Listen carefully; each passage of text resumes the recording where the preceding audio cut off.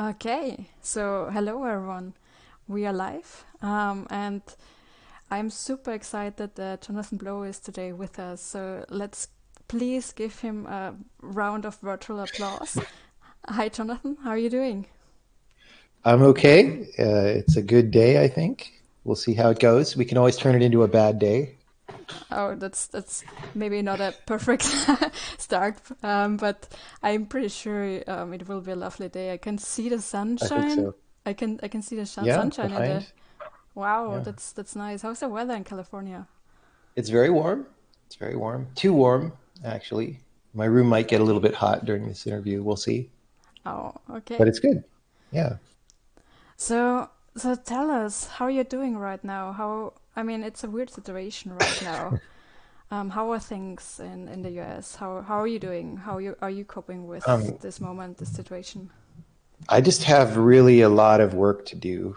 We're doing a lot of projects, and consistently throughout the history of my company, right?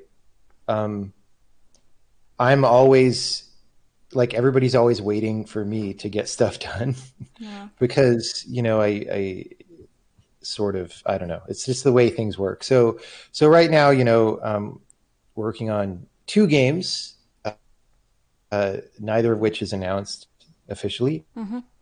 and a program that one of the games is written in, and like a new game engine for that game. And it's a lot of things, and it comes to like, oh, everybody stay outside for like 2 months.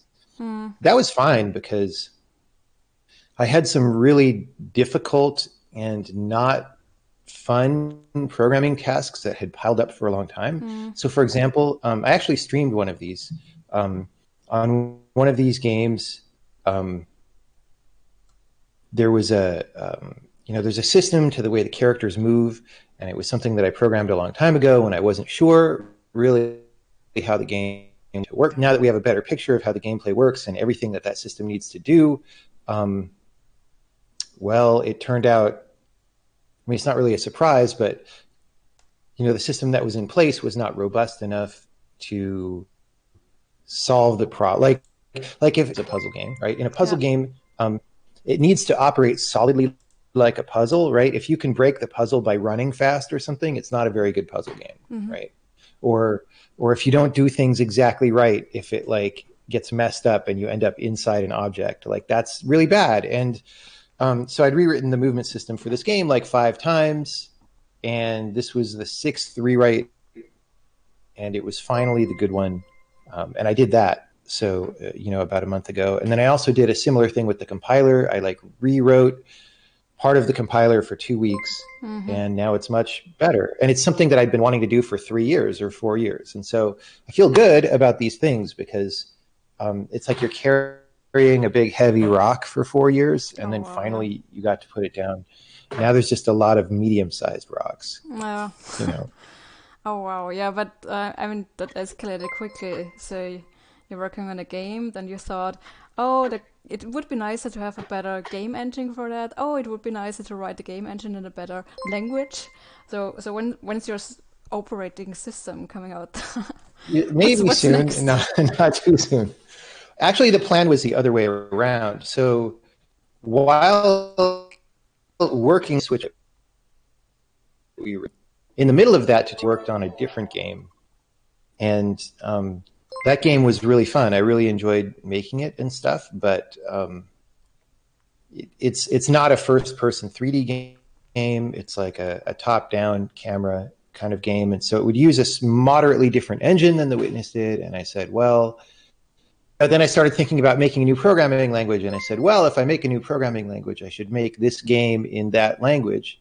But this game is really ambitious, so let's do something that's maybe less ambitious first. Mm-hmm. And so the game that we're making, that I just described, the puzzle movement system rewrite for, is actually the game that we are making so that we can make this other game later.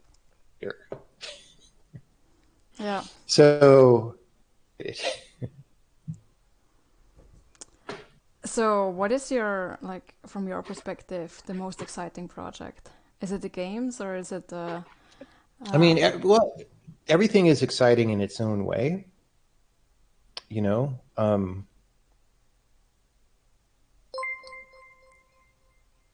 The way that games are exciting changes Mm-hmm.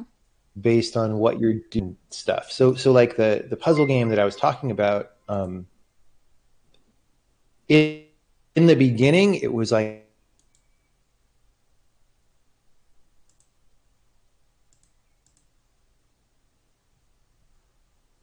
Jonathan, I think a second game. Are I, we th- okay? I think we are having some issues with your video. Um, Really? yes, no, it's What's better now. happening? No, it's good now. It's good now. This was we just hear you in double speed afterwards. It was stuck for a second, and then you were just double speed. But it's fine now. Wow. um, Okay, hopefully that's just an internet yes, problem and it'll yes, stop. yes. Where did we start losing it?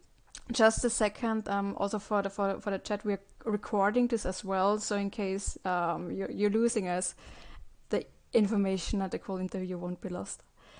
Okay. Yeah. So I was like my last question was the most exciting thing. Is it the games or is it the tech? And this is where you started and where we lost you.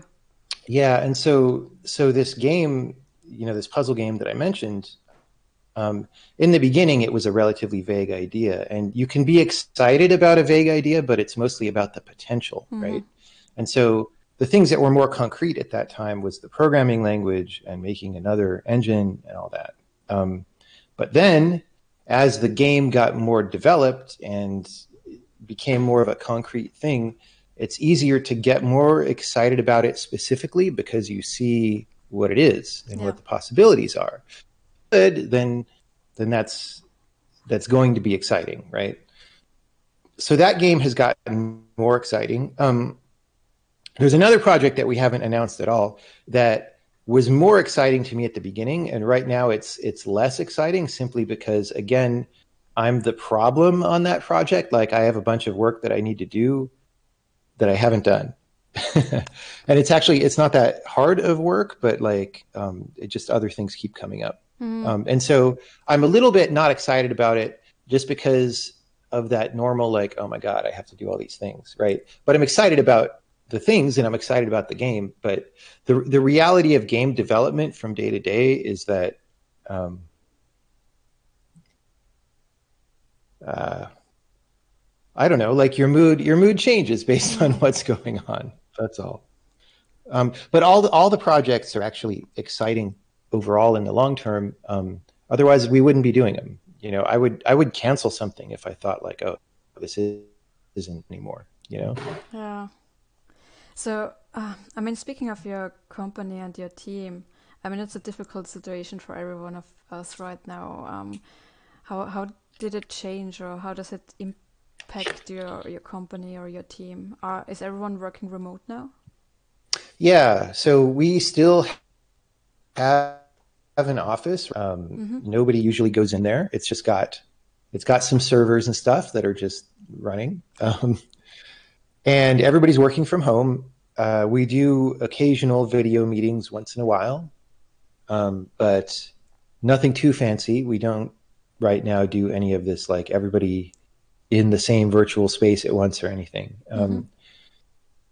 What that would look like long term, I don't know. Like, here in the US, we have no idea what is going to happen with regard to, uh, you know, virus situation. So even if legal, so right now legally we're not allowed to have everybody in the office, right? And even after that changes, is it a good idea? Mm-hmm. Probably not for a little bit. So we're just going to keep following the situation and see what makes sense. What tools are you using right now with your team, like in order to communicate? Like, is it Discord, is it Slack, or some sort of project management, collaboration tools? Well, I mean, we use email a lot. um, for the video meetings, I guess we usually use like Google Hangouts or Mm-hmm. something. But we could do stuff on Discord sometimes, or yeah, I don't know. Probably usually Google though. Mm-hmm. not for any specific reason, not because that's better, but just that's what we happen to be using. Yeah. And then, I mean, we have our usual tools and stuff. So like there's a bug reporting database, for example, that we have. And we don't really use that to assign all the tasks. Like we have a relatively, how would I put it? I'm not sure exactly what the project management name for this is, but sometimes if you imagine a project and there's all these things that everybody has to do, and you make the little Microsoft project file and you have the timelines and everybody has what they're supposed to do. Excuse me. Like a Gantt chart. And the yeah, like that kind of thing. We don't really do that very much. We might do that. Hold on. Sure. Take your time. I really started, losing my voice there. We don't really do that very much, not in the long term. Sorry, we do it vaguely in the long term. We don't do it in the short term. We don't do it like week by week or even month by month usually. So for me, there's just like a lot of stuff that I have to do, and there's so much that if you were to try to put it on a chart like that, it would just be kind of insane. And so I just kind of do what I can do when I can do it. I see. Yeah, and absolutely. Sometimes things wait a long time and it's not good, right? Yeah. But they wait because I'm doing other things. And so we're not very tightly scheduled like that. And part of that is possible because we're a small team, and so this, like, the bigger the team is, the more it a little bit has to behave like an army, where everybody's coordinated and doing something in parallel and all that. We're not quite like that. Now, this is an interesting thing that I always have to deal with, because you have to think, what are you optimizing for, right? And I think if we did do all this project charting stuff all the time, people might actually get more work done. and we might actually do things a little bit faster. However, when you do that, you're in more of a production mode and less of a creative mode, right? And with the games that we make, it's always very important to me that we do the best job that we can and that we don't just like rush through something. Like if something is not perfect, right? Like you look at it and you're like, I'm not really sure that this is as good as it should be. I'm not sure if I like where this part of the game is going or what this looks like or the way this gameplay feels, right? A lot of the time people just say, well, that's just what it is, and they ship it, right? And what can we do? We're out of time, or we don't have any other ideas, and they just go, right? But with that kind of thing, those problems get fixed if you give them time, like calendar time especially. So if you just say, I'm not going to work on this piece of gameplay that I don't like, and I'll come back to it a month later when other parts of the game are done, when more of the, it's like a Sudoku or something where you're filling out some numbers over here, right? And then you have a better picture later, and you may be able to bring more information to that decision. And if you just said, well, the 2 weeks that I had to solve that problem are gone, and now we're on to these other things in the project, then later when you know how to solve the problem, you're not giving yourself the time to actually do that and make the game better, right? And so we're fortunate enough, we pay for our own development right now. We don't take money from publishers or anything like that. And so we're able to take more time. And you kind of have to take more time when you're building a programming language and an engine and a game.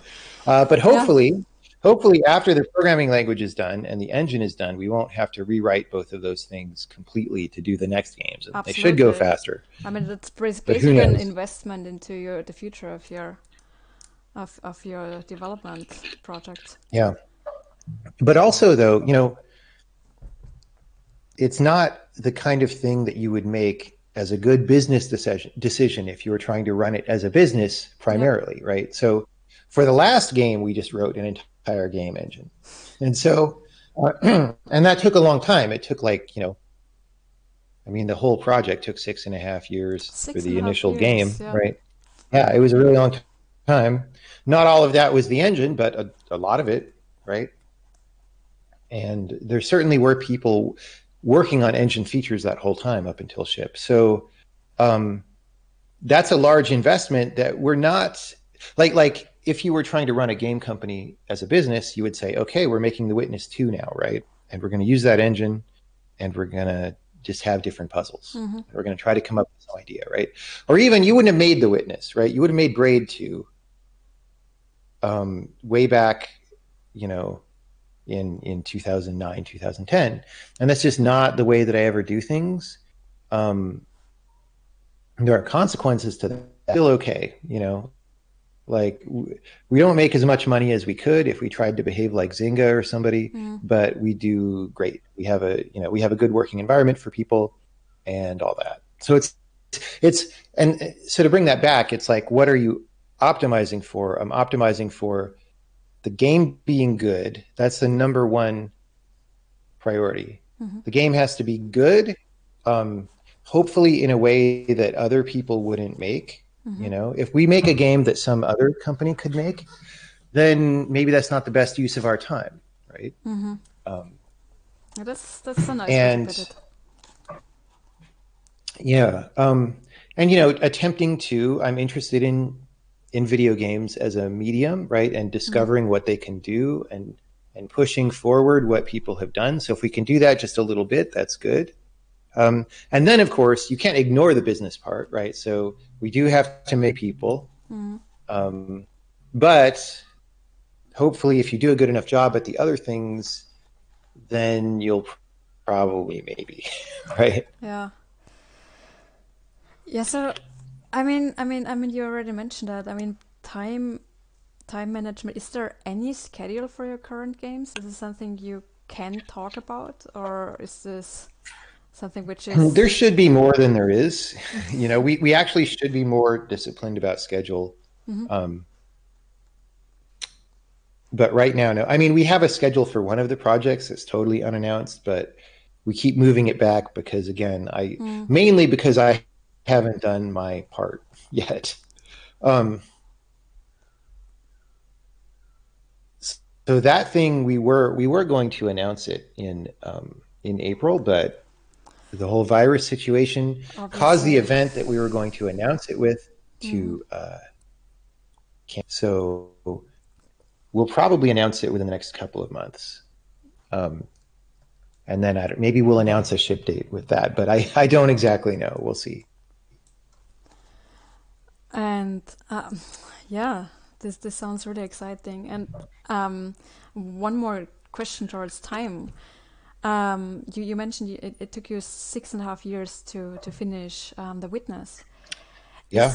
Is there anything you would do differently to maybe like cut down some of this time, or do you think no, this was the time I needed to finish this game, or yeah. I mean, it's always the case that you can look back and see development mistakes that you made. Like, oh, when I was working on the engine, I spent a month doing this particular thing and we didn't really need it. And there's a few things like that.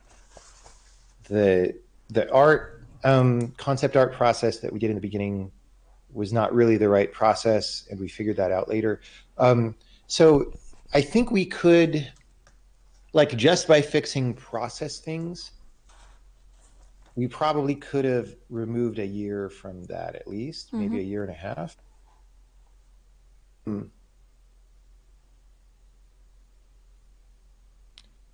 But I mean, that's sort of cheating, right? Because taking that year and a half is how we figured out the right process things. Um, you could say the same about the game design. Like, if I knew exactly what the game was going to be in the end, we could take Yeah. a bunch of that time off, right? Yeah, But we right. were figuring out what the game was. If I Yeah. knew exactly what the puzzles were going to be, I wouldn't have to design them. I could just Yeah. type them in and it would be really fast, right? And so, um, I don't know.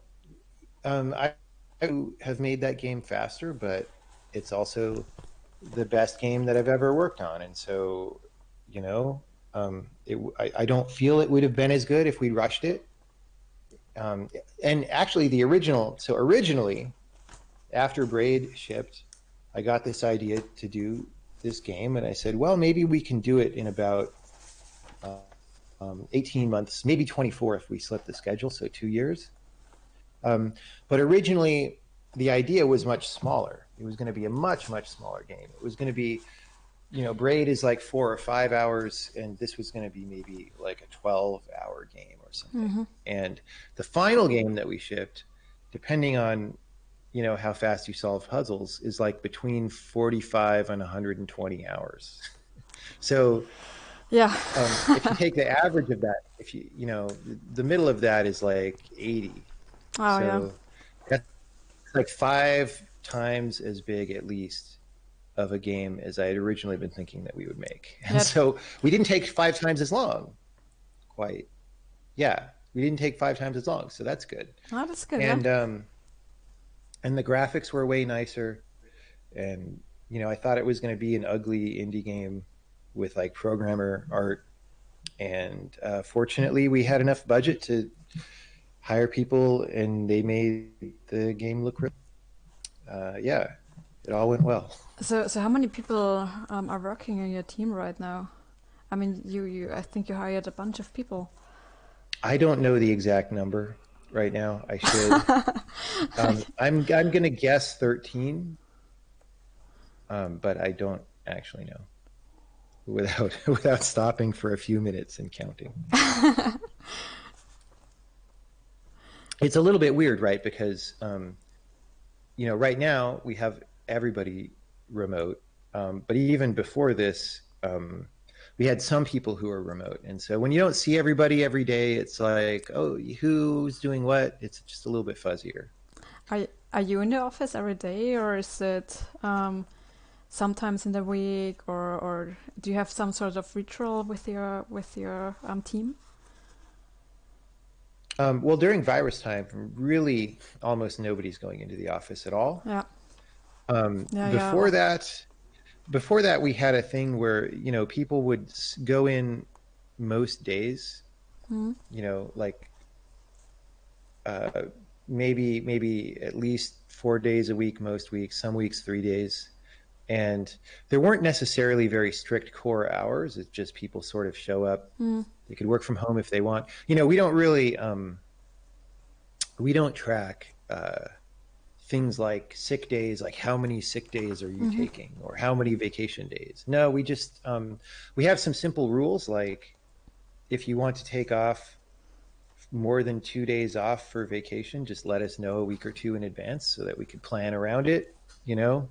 And other than that, people are pretty free to do what they want to do. So it's pretty loose. Of course, if you're scheduled to be in a meeting, you probably should be there for it. But it's very much more casual than a lot of companies, and that might only be possible because we're small. I don't know. Like that kind of thing gets harder as a company grows, which I'm not sure if we're going to do. We might stay small. So this is a good size. So between 10 and 20 people. I've heard this is a good size for a games company. Yeah, it's just hard though because there's so much work to do, and you always can find reasons to have more people. Always. Right. But also the overhead gets, I think, quite intense. Yeah. I mean, you can't just add more people and have them work at full efficiency, right? You start having more coordination costs. And then you need someone to coordinate. Coordinate them. Well, and then sometimes you can't even tell how well things are going. Like games can be really subtle. So regularly, like any game can be hard to make, right? Yeah.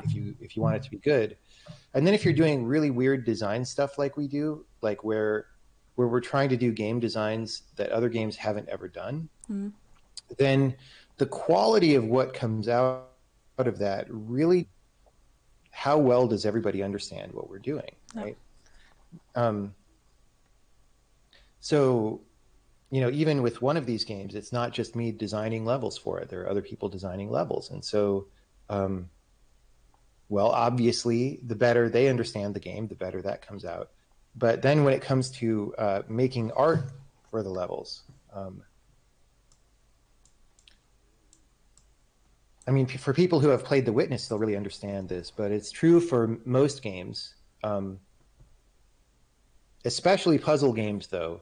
They can get very much easier or very much more difficult or more confusing and frustrating based on just how it looks, what the colors look like, and what the patterns are on the screen, because that draws your attention to certain things, right? Like if you're trying to look at a scene and trying to understand what to pay attention to, if there's like distracting stuff that doesn't matter all over the place, it makes it harder, and you have to fight the game. You know, and so it really helps, for example, when the people doing modeling and texturing understand the game design very well, because then they know what's relevant, what can be visually emphasized, and what shouldn't be. And if somebody knows that kind of thing themselves very deeply, they'll do it right the first time, or, you know, closer to correct. And, you know, it's hard to do things right the first time no matter what, but the thing that comes out will be closer to the end goal. Yeah. And you don't have to have this thing that happens on big teams where somebody does something and then you have to have a meeting and say, no, that's not right. And they say, why? And you say, well, because this, and they don't totally, and you do this iteration and then they come back and redo it and it's still not right. And then you redo it and you keep getting closer in the iteration, but you never get that far. Like if people really understand the right thing, they can get further in the first step than that iteration would ever get, right? I don't know if I'm talking too abstractly at this point. No, but, no, it's this is really, really interesting. So I think yeah, it sounds like you have a very like different approach of leadership and project management, but it obviously it works. I find this really fascinating. Yeah, I mean it so, you know, with The Witness, again, the worry was, can we make a game that requires a bigger team, because making a first person game like that with all those different locations and writing the engine and all that, it just requires people, right? And the question was, can we do an art game like that, or is it going to fall apart? Is this process of production going to force us to make something that's just kind of more of a commercial cookie cutter game? Are we going to lose the art game specialness? And we didn't, I don't think. I mean, it's a different game than Braid, like stylistically, but that's intentional. And so I'm very happy with the game that we ended up with. Let's put it that way. And so with this game, again, this game's actually easier to do than The Witness in some ways. So we don't have as many problems. But that was the big concern back then. Like the team on The Witness, you know, the core team in terms of people who worked for the company was probably about 7 or 8 most of the time. But when you bring in like all the outside people who we worked with to do like sound and architecture and contract artists and all these things, I think we were up to 22 people at peak. Wow, yeah. And managing that without killing the art game part is not that easy. And especially growing in the process, like from 7 to 20 or more than 20 during the development, this is challenging. Wow. Is there? Yeah, and go ahead. Sorry. Okay, no, it wasn't that important. What I was going to say. Go ahead. No, I'm just super curious. Like, if you think of I mean, obviously it works. And is there anything you could give as a takeaway to someone who is also an indie developer and would like to create games also through a similar process? Is there some sort of a takeaway you would? Okay, here's the thing that's coming to mind, and you can tell me if this is a good answer or if it's too abstract, right? Okay, there's this thing that happens in indie games, right? Indie games, like people have independently made games for a long time, but indie games kind of became its own thing in this 2007 to 2011 time, right? When AAA games got very expensive, but indie games also could get on consoles and Steam and stuff. Indie games became this thing where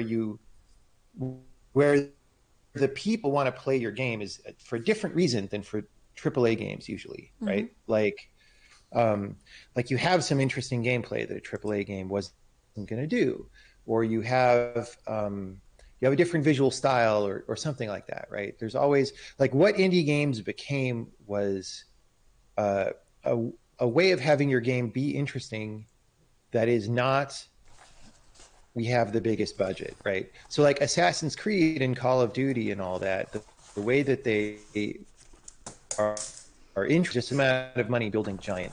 So indie developers have to do something a little bit different from that.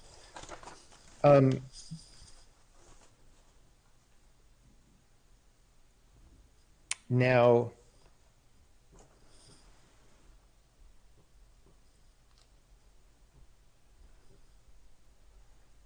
there are subcategories then, right?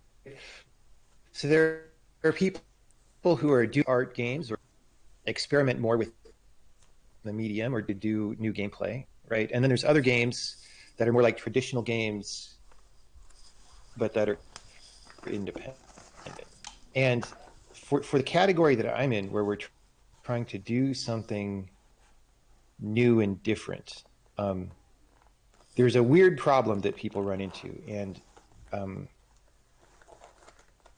going to characterize it as, and actually this happens on the other side too, but I'm going to characterize it as either not having high enough standards for your own work or not being self-critical enough, right? And Oh, okay, and yeah. this doesn't have to be negative, right? It doesn't have to be negatively self-critical. Like sometimes indies get all moody and they say, "Oh, everything I do is bad" or whatever.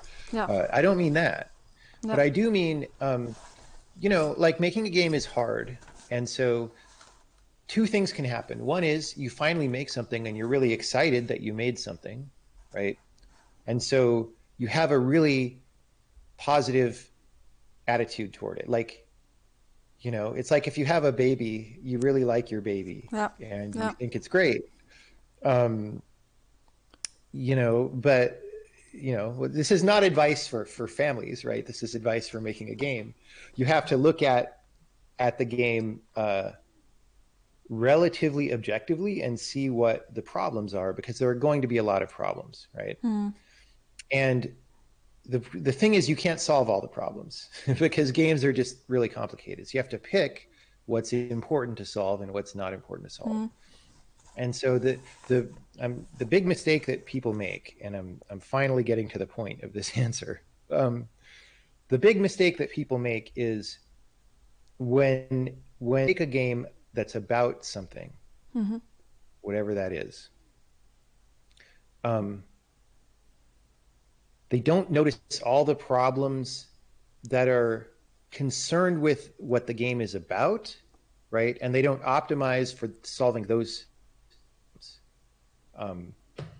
And I really feel concrete here. Okay, so we'll talk about games that I worked on that people might know. So for Braid, for example, it actually started with an idea about doing a quantum mechanics game. It turned into just a time rewind game.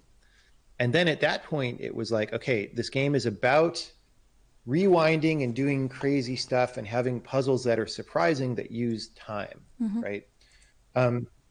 But I didn't then just keep going and make a regular platformer, but with time stuff. I took out most of the regular platformer things so I could focus on the time stuff, right? And whenever there was a problem, either in implementation or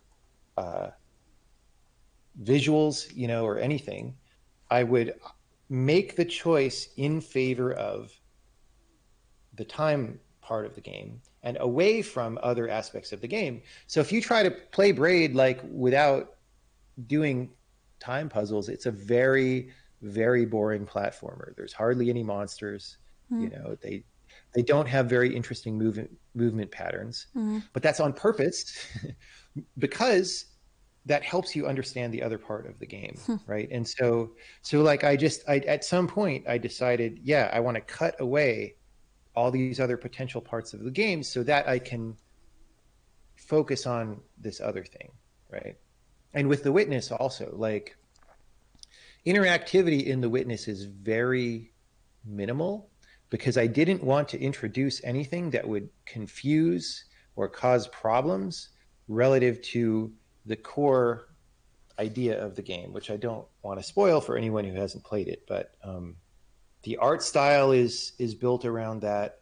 Um, Everything is built around this core idea that I wanted to make happen as successfully as possible. And so what happens is people say, I want to make a game about a certain thing, and they sort of make the game, and some parts of it work and some parts don't.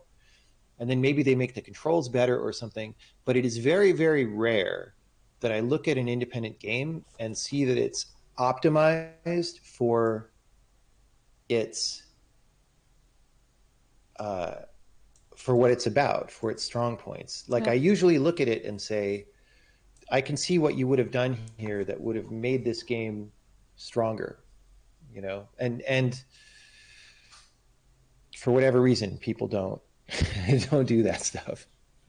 I don't know. That was a really long answer, and it's a very like this is a very difficult question to answer because at some level, it's the very core of what I do. Like this is my job Yeah.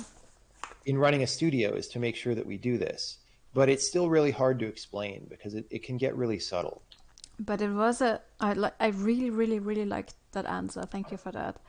I'm very interested in writing processes and how to get a better writer, for instance. And one of the core ideas is always that we don't have to put super complicated, super sophisticated sentences with full of sophisticated words into the text in order to tell our story. The clearer and the more precise we can build sentences, also short sentences, the better of a writer we can become often. And I just, this reflected so much what you just mentioned about game development, that in the end, if you have one really clear, interesting part of the game mechanic, which you want to convey, and then you break it down to this mechanic and really focus around that. I think this is gold. This is really good. Yeah, although I wouldn't even say mechanic. Like mechanic is a No, weird word just as that one example, just the thing which is important yeah. to you within your game. The Yeah. And I don't know. I don't know how to say more about. I feel like I need to say more about it, but I also don't know what to say. So it won't just be a repeat of what I just said. It's very important. Like the, you know, so if you want to be a better game designer or producer or something, right? Some job description, there's a bunch of skills that you can work on, right? Because games are difficult. Many skills come to bear, and some of the skills are obvious. Like if you program, you could be a better programmer, right? Like you can get code written faster, yeah. or the code that you write could run faster, or have fewer bugs the first time. So these things are all obvious, but there are always skills that are more subtle, and sometimes these are the things that really matter. So like one thing about programming is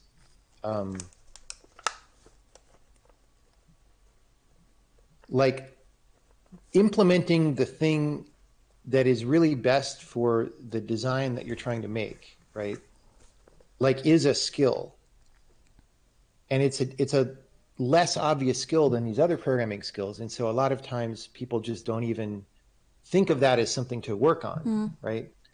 And so you end up with these problems where people program stuff and it's kind of what it was supposed to do on paper, but not really what the system needs to do to make the game good, right? Or I don't know. I feel like I need to think for a while to come up with good examples of this. What about we change the topic for a while and Yeah, then sure. get back there? So I would love, I mean, I already mentioned that. So I would love to talk a little bit also about other things, not only game development, a little bit maybe about more personal stuff. So, Uh-oh. Scary questions. uh-oh. No, I'm always like super excited about like also the people behind. I don't know what is Jonathan Blow doing in the morning, or what is your motivation and your inspiration? Those sort of questions. Yeah. Okay. So and let me start. Well, we'll see I what happens with these. okay. So it is. You mentioned already Sudoku. So was this one Yeah. specific part where you mentioned Sudoku, and we saw a couple of Sudoku Yeah. tweets. Tell us more about Jonathan's love for Sudoku. I mean, I love Sudoku. It's not really, it's actually not my favorite kind of puzzle, right? Um, and I don't usually do them. Like I had a period a few years ago where I did some Sudokus, and then I picked them up this past week because I just happened to see a YouTube video where they were doing some interesting ones. Like the one with And the one where you start with the two numbers, or which one? yeah, like that one. So that one, the way YouTube starts suggesting you more things once you see Yeah. a video. So I saw that video first, and then I saw some other things from that same channel about variants of Sudoku with different constraints. And I said, well, it's just interesting as a game designer for me to start playing some of these variants and see how they work. Because vanilla Sudoku is very, I would say it actually starts out interesting when you're learning it, like when you're starting to learn all the techniques for how to deduce, you know, how to make progress, right? Mm-hmm. But then at some point, it becomes more just like a routine exercise where you're not gaining more understanding anymore usually, or maybe just at a very, very slow rate. And you're just doing this puzzle solving activity, which is totally fine. Like there's Mm-hmm. nothing wrong with that. But I like puzzles where you understand something new after you've done the puzzle, right? Mm-hmm. And so video games do that a lot. And so I like puzzle video games maybe more than pen and paper video games Mm-hmm. generally. But so then when it came to these modified Sudoku formats, I was like, okay, let me just play some of these and have fun and have that initial period of learning Mm-hmm. that comes from doing the new thing. And then it's also extended education of myself as a game designer, right? Mm-hmm. So I've been doing that some for the past few days. So it's research. A little bit. Okay. Um, I mean, so I like just reflecting like Sudokus. Like I would get up every morning and then solve one Sudoku. I'm super excited to learn about morning rituals in general. Do you have specific morning rituals? How does your morning look like? No, not very much. Um, I It depends on how hard I'm working, Mm-hmm. right? If I'm on a streak of like working on stuff where I'm really motivated and stuff, I'll just get up and start programming like first thing. Mm-hmm. Because if you go do a social media thing or check email or something, it's a great way to not get anything done. Mm-hmm. And so if you're motivated, it's actually very easy to do a bunch of stuff first thing in the morning. And then that's great because it almost feels like extra, because then you can go have breakfast or whatever. And then whatever else you do that day, you have this extra or 90 minutes or something of work added onto that. Um, Other days, I don't know. I mean, it's of course a little bit different now that we're in California quarantine, where I just took a trip out of California because I don't think the way California is handling things is very good. Um, and so then my daily thing was totally different because I was Yeah. in a different place. Um, Tell us about the trip. What did you do? Where did you go?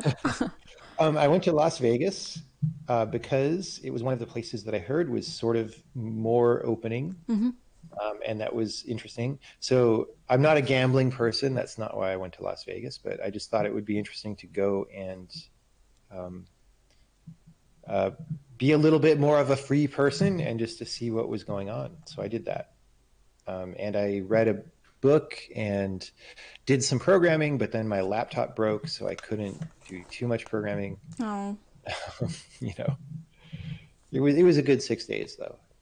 Oh, 6 days. Yeah, Yeah. that's good. Yeah. Yeah. What I mean, what would you do in your like free time, in your spare time? So, reading book. This is also something you mentioned. Sometimes, Solving you Sudoku know, sometimes. I go dancing a lot, or I used to Hmm. before the year 2020. Mm. And it's a good thing because, I mean, it's exercise, right? It gets the body moving as opposed to just sitting in a chair like Yeah. this all the time. But also, for the mind, it's very different. And um, there's a way that doing, I mean, I don't know about various kinds of sports and stuff, but for dancing, there's a way that when you've done it a lot, you get into a mode where you are making decisions about what to do, but they're pretty automatic and you're not really thinking about it at Hmm. all. And so your mind is kind of just resting, or the normal, thinking, maneuvering part of your mind is resting, and you're just in this different mode. Hmm. And after doing that, it's like meditation or something like that, where something about that kind of rest helps integrate ideas through the mind, or helps things that have been buried to Yeah. like bubble up. So I've had times when I've been dancing, and then right in the middle of it, an Mm. idea for a really good puzzle pops up, or Yeah. whatever I'm doing, or a solution to some programming problem, and then I go write it down really fast and then go back. um, I don't know. So I think it's been an important way for me to stay sane Mm. while spending a lot of time programming, you know. How often would you go dancing? Well, I used to go maybe between 2 and 4 days a week, like a Oh, yeah. lot. Mm.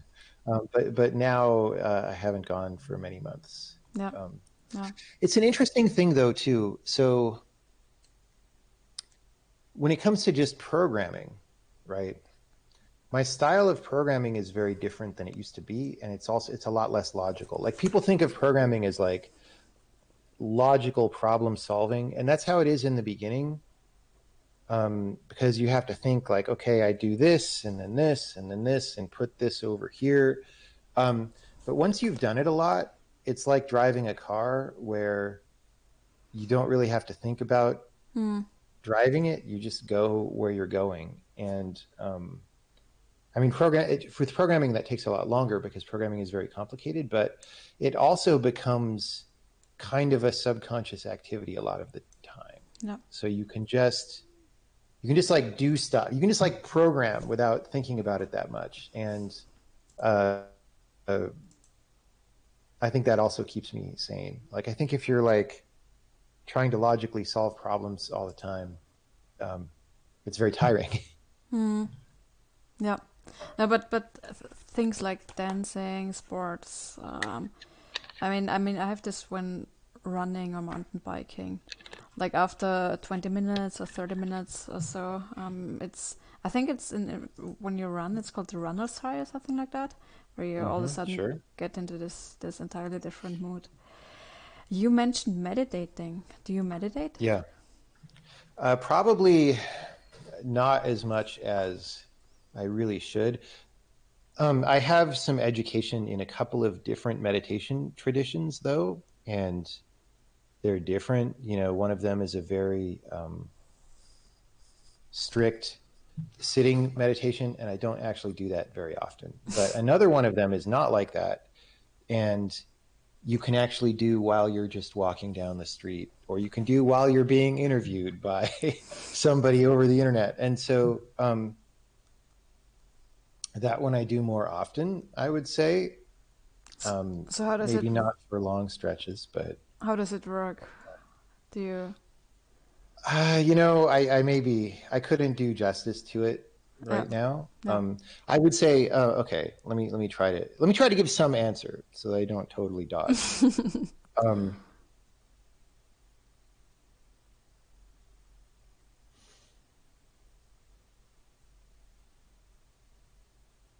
Okay. So it's a very simple meditation, honestly. So like if I'm talking to you, we're hanging out, and I say, hey, um, don't don't answer me from memory. Just honestly check the answer to this question and then tell me. Um, are you a conscious being or not? Like, do you have conscious awareness or not? Right? And then you check if you do, and then you tell me the answer, which I don't know. What's the answer? What would you say? Maybe sometimes. I don't know. It's Maybe difficult. sometimes. Maybe sometimes. I don't know. Do you have, I mean, so sometimes people make a big deal out of this, but like Yeah. if you have an actual experience right now, Yeah. right, then the answer is probably yes. Yeah. But so the point of that though is, and this is something everybody can do at home. The point of that is there's a thing that you do to actually check, right? You maybe get quiet for a second and look and say like what, and it puts you into a certain mode of regarding your own experience. And you can actually go very deeply into that mode, right? But that exercise of being asked that question and answering it for yourself is just a very simple way of showing you where that is. Yeah. Interesting. Yeah. And then you can go very deeply into that and say, what are the properties of conscious experience, right? And like what, not necessarily logically thinking about it. You could logically think about it later when you want to, talk to somebody about it or something, but just just to observe, and that's a very useful thing to do, we'll say. Yeah. That's really interesting. Yeah. I mean, I try to meditate every day, but in a very different way. So probably this annoying thing where you try to sit and then try to don't think about anything and try, yeah. But that's really difficult, but very useful. So I don't know. For me, it absolutely helps me to stay concentrated for the rest of the day and be a little bit more calm. So what does it give you, or what benefits do you see when you're doing that? I mean, okay. I certainly in life have gotten many benefits out of it, right? I would say that I definitely, when I meditate more, I have a much improved mood. Um, I'm better at solving problems. I'm better at like dealing with other human beings. So I obviously should do it more than I do, right? Um, but I always, um, at the same time, though, it's not the reason I do it. Um, like, benefits in everyday life are nice, but they're not what is that important to me, right? Like, what's important to me is understanding the universe that we live in, and meditation is one thing that can help with that in a very serious way. And so that would be why I do it. And that's kind of more of a long-term mission statement because at any given time, it could be hard to say what progress you made on that long-term mission statement, right? Yeah. But at the same time, I've had big personal surprises, like especially this kind of meditation I mentioned where you notice things about your conscious experience. It's very powerful. And there are little variant exercises that you can do that end up being very powerful. And I've had like, lifelong changes to my personality that happened in 1 second from observing something and saying like, oh, wow, okay, that's that. That's All right. brilliant. That's brilliant. Yeah. But if I go meditate, I don't do it in order to expect such a thing because I mean, A, that's a great way to ruin your ability to actually meditate. But B, um, if you know what to expect, uh, you're probably limiting your possibilities to something a lot less interesting than Mm. what could potentially happen, right? Mm. There are some questions in the chat about that. If you have any like Okay. reading tips about that, or is there any official name for that sort About of meditation stuff, meditation? Yeah. Mm-hmm. I don't necessarily recommend trying to learn from reading because it's just very easy to interpret the words in a book the wrong way Mm. and to start doing things that are totally. So I would recommend doing real life instruction. That's probably hard in many parts of the world right now, Yeah. but maybe just videos or something. It's Mm. just a better form of communication for this. Mm. No, that's wonderful. Okay. When I look at your background, there are many things which are super interesting, and obviously one of them is the art. What are the pictures we see in your in the background? Well, I mean, I could have much more interesting stuff. So this one, wait, it's hard for me to point Yeah. because it's opposite. Um, that's actually one of the posters that we made for The Witness, relatively, maybe toward the middle of development, starting to be toward the end when we hadn't, Mm-hmm. decided on everything.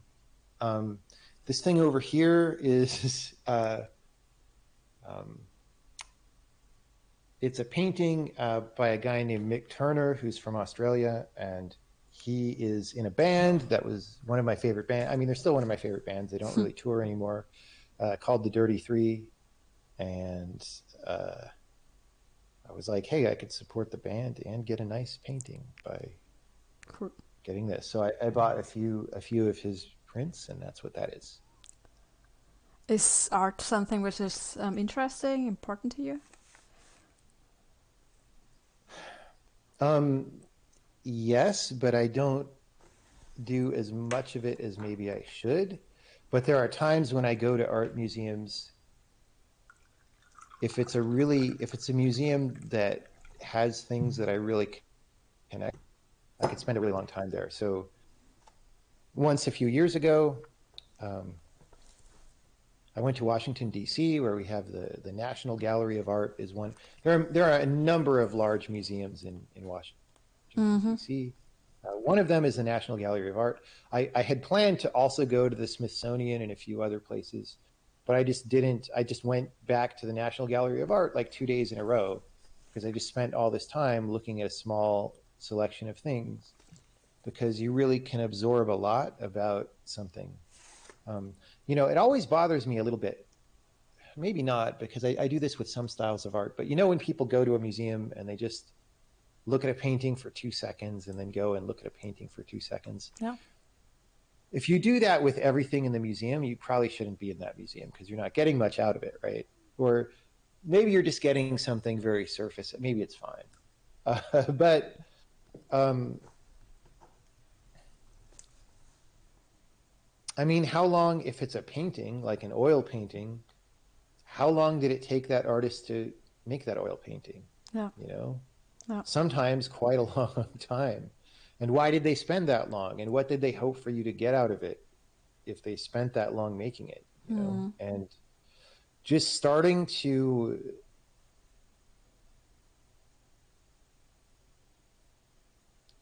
to build a receptivity to those aesthetics can be a useful thing. I don't know. Yeah. That's a very vague statement, but yeah, but I also, I try to do that when I travel, but it's very hit and miss. Sometimes I go to a museum or a gallery and I'm like, yeah, this isn't doing it for me like at all. Mm. That's especially true with modern art. I don't like modern art exhibits almost ever. Or not. I mean, sometimes you see some things and it's like it's fine, but it's just not that deep usually. Hmm. Where, I mean, since we're talking about like art and going to museums and places, where would you draw your inspiration from typically? I mean, you already mentioned during dancing sometimes, but more about this. When you want to get inspired, do you have places where you would go to? You know, I'm trying to think of all the random times when I've had inspirations, and they don't always turn into something. So, like, I'm thinking of a time when I was at a museum in Barcelona, and there was a sculpture that I saw that, like, I was like, oh, this is perfect for this. They just gave me some ideas of something to put in a game. We're not actually working on that game right now, so like it hasn't. But it was definitely an interesting inspiration that I had.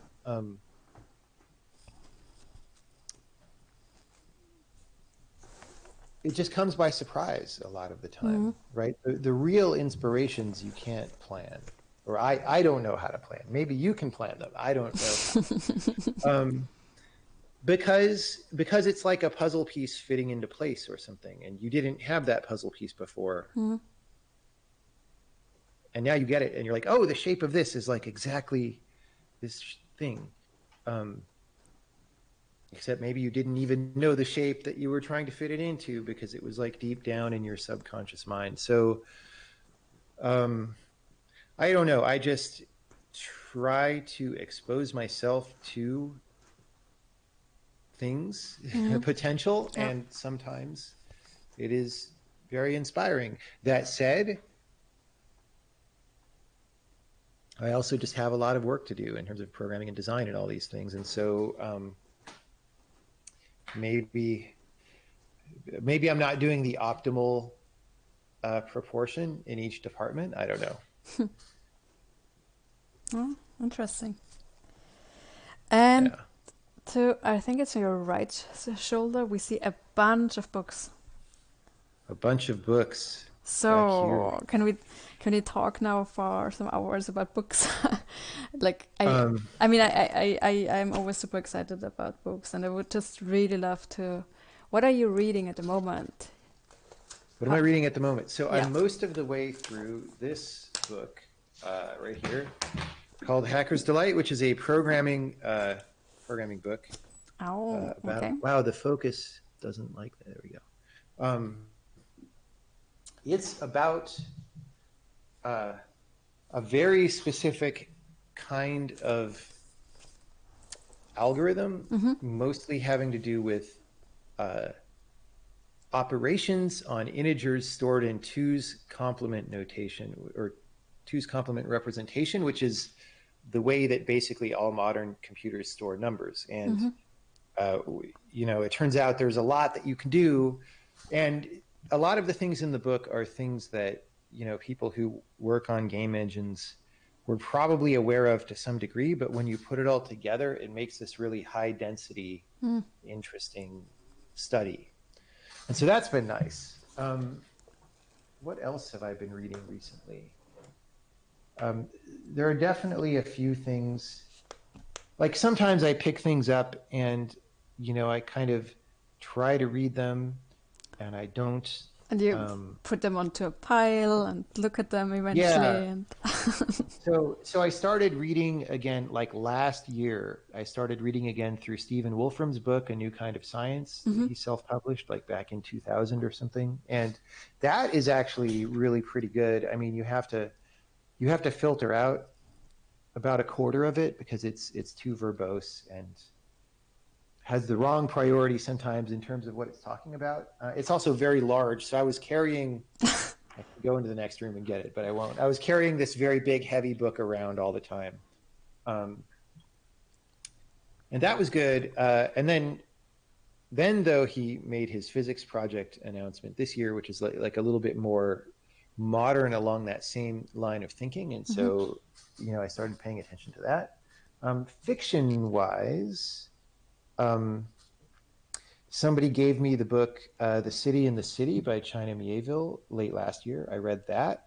Mm-hmm. Um, I've been reading a few books by Olaf Stapledon, who's a science fiction writer, and the most I read I read First and Last Men last year when I was traveling through Asia, and then I started reading um, Last Men in London, which is sort of a sequel to that, but I, for some reason, just wasn't making progress in that. And so that's laying around here somewhere.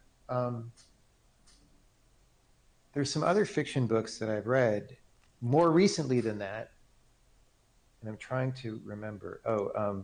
Ted Chiang's book of short stories. This is He has fantastic. Yeah. a new collection that came out. Hmm. I had already read, I think, actually everything that's in that collection, but it was an opportunity to reread some of them. Um, So mainly science fiction. that's what I've been doing lately. Yeah. I mean, The City in the City is sort of science fiction-y, but not really. Oh, I read, what is this book called? There's a book called Squaring the Circle. I forget the author's name that I just heard of randomly on the internet. It's a very small, short book. This might be the most recent fiction that I Hmm. read. Um, that's not even true, but it's a interesting book. It's kind of like Invisible Cities by Calvino, which is one of my favorite books historically. But it was written roughly contemporaneously with that, and it wasn't really ever finished. And so, you know, somebody took sort of scraps from it, or the most finished parts or the best parts, and put it together into as close to a complete thing as possible. And so I read that, and that was pretty interesting. I don't know.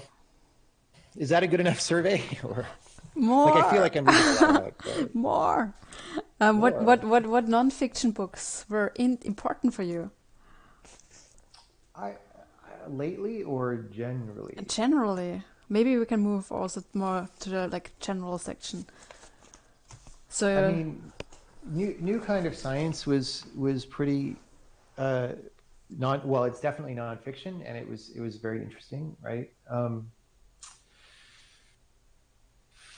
I don't know. I mean, if I look back at the bookshelf here, I could pick out a lot of things. yes, Actually, let me yes, pick out. There's a book sticking out that'll be interesting, right? Let me grab it. we're not leaving you. We're waiting here for you. Yeah.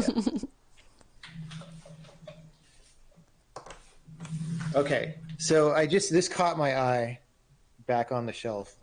So this book I knew about because it was just trendy to know about this around the Game Developers Conference in like 1999 or whatever. But this is Understanding Comics by Scott McCloud. This is one of my favorite books. I th- Yeah. it's so useful. So um, it's it's a comic book, right? Mm, Um, that the goal of which is to explain comics as an art form and how they work, and uh, that is very interesting. First of all, just to know these things about comic books is interesting by itself.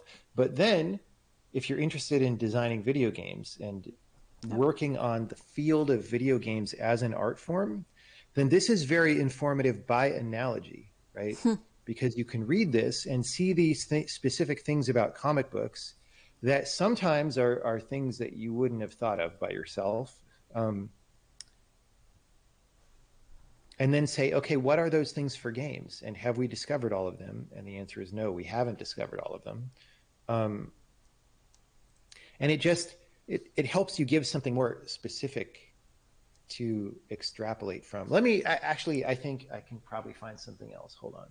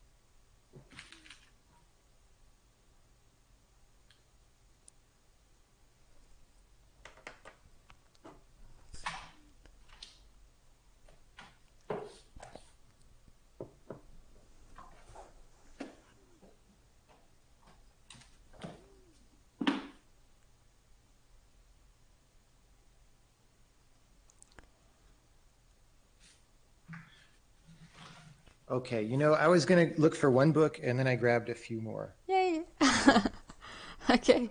so So, what did you bring the, us? the the book that I wanted to grab was another comic book or graphic novel, right? Yeah. So this one's called Logic Comics. Ah, okay. It is a nonfiction graphic novel about mathematics and what makes mathematics interesting. It follows the life of Bertrand Russell. Uh, so it's kind of a biography of Bertrand Russell in Mm-hmm. comic book form, but it's also about mathematics. Um, Sold. so I that's this and this it's sounds like you the know perfect book.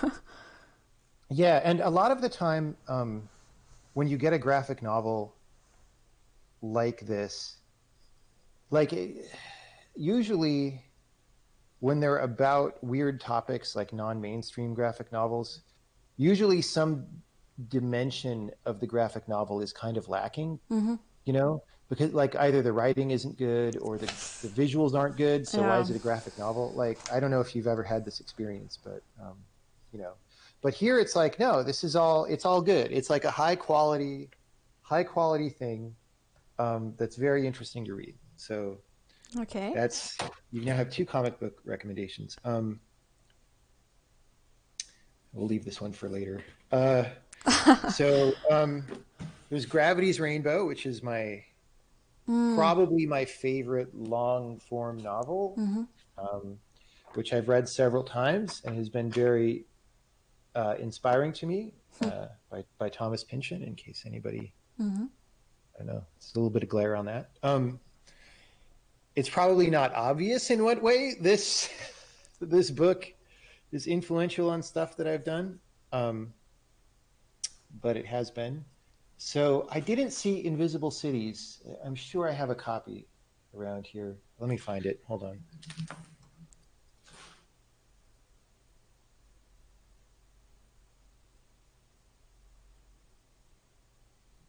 Blah, blah, blah, blah,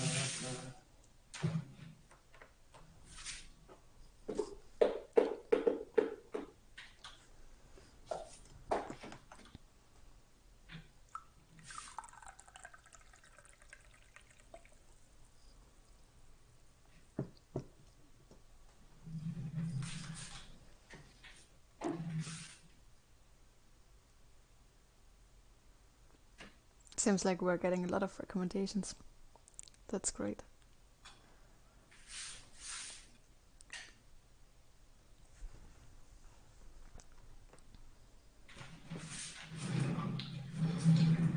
Okay, I am not, for some reason, able to find Calvino's book Invisible Cities, even though I Yeah, have like three copies of it, but I which is one of saw the you. inspirations for Braid. Okay. But I dug this one out, which is Cosmic Comics, and there's a sequel to this called T Zero, which is also like one of the inspirations for Braid and the way that I think about game design. It's a very like the way this book works is there's a bunch of little short chapters, like Games without the uh, end? What? and they're Ah, each like okay. a few pages, or Mm-hmm. sometimes they're a little longer, right? It's a collection of short stories, but they're all I would describe them as like magical realist science fiction. So they happen with characters in space or whatever, and with very fanciful conceits. So there's one, for example, where somebody is just really like lives for the age of the galaxy, and they're just like rotating around. They're just like somewhere out in the galaxy and rotating around, right? And trying to leave notes for like anyone else who's, I don't know, it's hard to explain. um, but it's kind of it's this idea of let's stop and come up with some idea for how the universe might work, and it's weird and fanciful and like not straightforward, and then let's see what that turns into as a story, right? So similarly, so Invisible Cities, which I can't find, is by the same author, and then this book Einstein's Dreams by Alan Lightman was the other thing I read Mm-hmm. that's in that same format before making Braid. So again, it's the form of this is it's a bunch of diary entries written by Albert Einstein, fictionally, right? As he's thinking about different ways that the universe could be, and each piece is just a few pages. Okay, weird stuff. I grabbed this. This isn't really a super inspiration or anything, but I grabbed it because it would be weird and funny to show. This is something that I saw on college. It is a book where the author, Tom Phillips, took a Victorian novel called A Human Document that was just like, is like a soap opera kind of book, like written a long time ago, and made poetry by giving himself some constraints and then coloring over or sketching over all the pages. So of the original book. So you open it and it's like, Oh, wow. he painted over everything except for some words, and you read those words and it makes a poem, and then the paint over makes a picture, and like he just goes through a wide variety of like doing different styles of thing. That is interesting. Wow. And yeah, I don't know. You get the idea. It's a lot of. It's actually impressive how much stuff there is in it. This is impressive. Yeah. There's a lot of pages. There's a lot of content. Wow. Yeah, it's 300 pages. Okay, here's another author that I would say is more of a direct inspiration. So Calvino, I was introduced to Calvino in college in my first year. One of the reasons why I'm glad I went to college. And then I started looking around for other authors that scratched that same itch at the same time. And there's this guy, Milorad Pavic, who I believe he's Serbian. Sounds Serbian, I guess, yeah. And he writes books that have, again, different like format constraints. So this one, for example, is called Dictionary of the Khazars, and it's sort of a history of a forgotten people, which is mostly fancifully made up. But it's in the form of a dictionary. So if you go to the table of contents, a lexicon novel.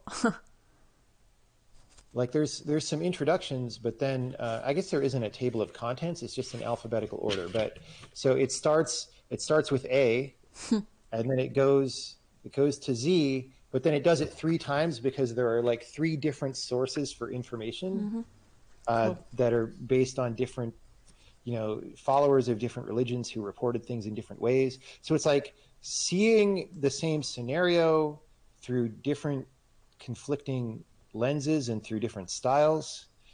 And you're supposed to potentially read it non-linearly. So you're reading and you're like, oh, who's this person? And then you go to the section on that person and start reading that. So it's sort of like hypertext, but this was written like before the web and all that. So that was cool.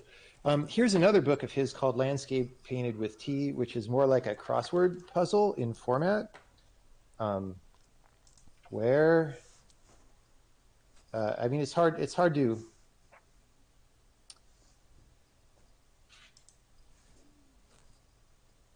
explain why, because if I open the book, it mostly looks like text. But it's like these different lines of story like intersect with each other the way that words would intersect in a crossword puzzle. So cool. That's enough books, probably. Yeah, but this is go for a long. This is exciting. So there's a lot of books which are not like the conventional books. I was just thinking about the book which is called The House of Leaves by Danielewski. Yeah, I did read that, but I read that actually after Braid came out. Someone recommended that book, and I read it, and I was like, okay, cool. I really liked this one also because it was not this traditional book or not a book you would expect, and I was really sort of immersed into the story through that. Yeah, I had an experience where I liked the book, but I also also wanted him to do things that he didn't do, and then I got frustrated with it. Okay. Like in that book, there's sort of, kind of as a joke, I guess, there are all these like really long footnotes, and some of them are just like list of things. Like this isn't literally one of them, but it's like, here's what this person got from the grocery store on March 7th. Eggs, bread, tortillas, ketchup, and it goes on for like 7 pages, I right? remember that, yeah. Um, and what I wanted the book to do is start to, because the book is kind of fictionally about this confusing maze-like underground place. I don't want to spoil anything, right? But and I wanted it to be like where I started reading a footnote, and then that footnote sort of turned into the main story, right? Somehow, and like where the progression of what the main line of thought was like wasn't obvious, and were things like, I wanted more like structural uh, play than I got. I mean, it was still a good book, but sometimes when that happens, when I'm like, I wish this book had done blah blah blah, the experience is different. I get frustrated. Um, It was, I like the horror environment, and that he made a sort of horror book out of it. yeah, I'm a little bit yeah. drawn to that. Yeah, yeah. Thank you so much for sharing so many books with us. This is very very interesting, and also it's interesting to see that they're all sort of unique. Let's put it that way. Well, there are probably a bunch of books back here that wouldn't be very unique as well. I grabbed some of the more interesting ones, but also some of the ones that you could say were an actual influence on the way that I do things, Yeah. right? Yeah. Is there any like must reads? Like could be those super known books which everyone sort of has to read at some point, which you would also underline? Must read. That's a very strong, a must read is a strong You recommendation. should very like you're really um support that when reading that, or you I strongly suggest reading that books. I honestly don't know, because the things that were most meaningful to me might not be that interesting to other people, right? So like I said, Gravity's Rainbow, Yeah. Yeah. very meaningful to me in ways that are hard to explain. Um, but I don't necessarily know that somebody else would get any of. In fact, if there's anything that I've learned, it's that very often people don't get what I get out of these things. So it's hard to make it a recommendation for that reason, Yeah. because, you know, Any non-fiction yeah. books maybe?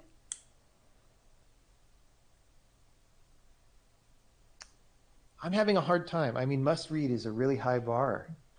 It's a really high bar. Trying to reformulate. Nice to read. Nice to read. Well, a lot of things are nice to read. Um, Or also if you think of your like books at college, anything which was useful. from college. See, the thing is,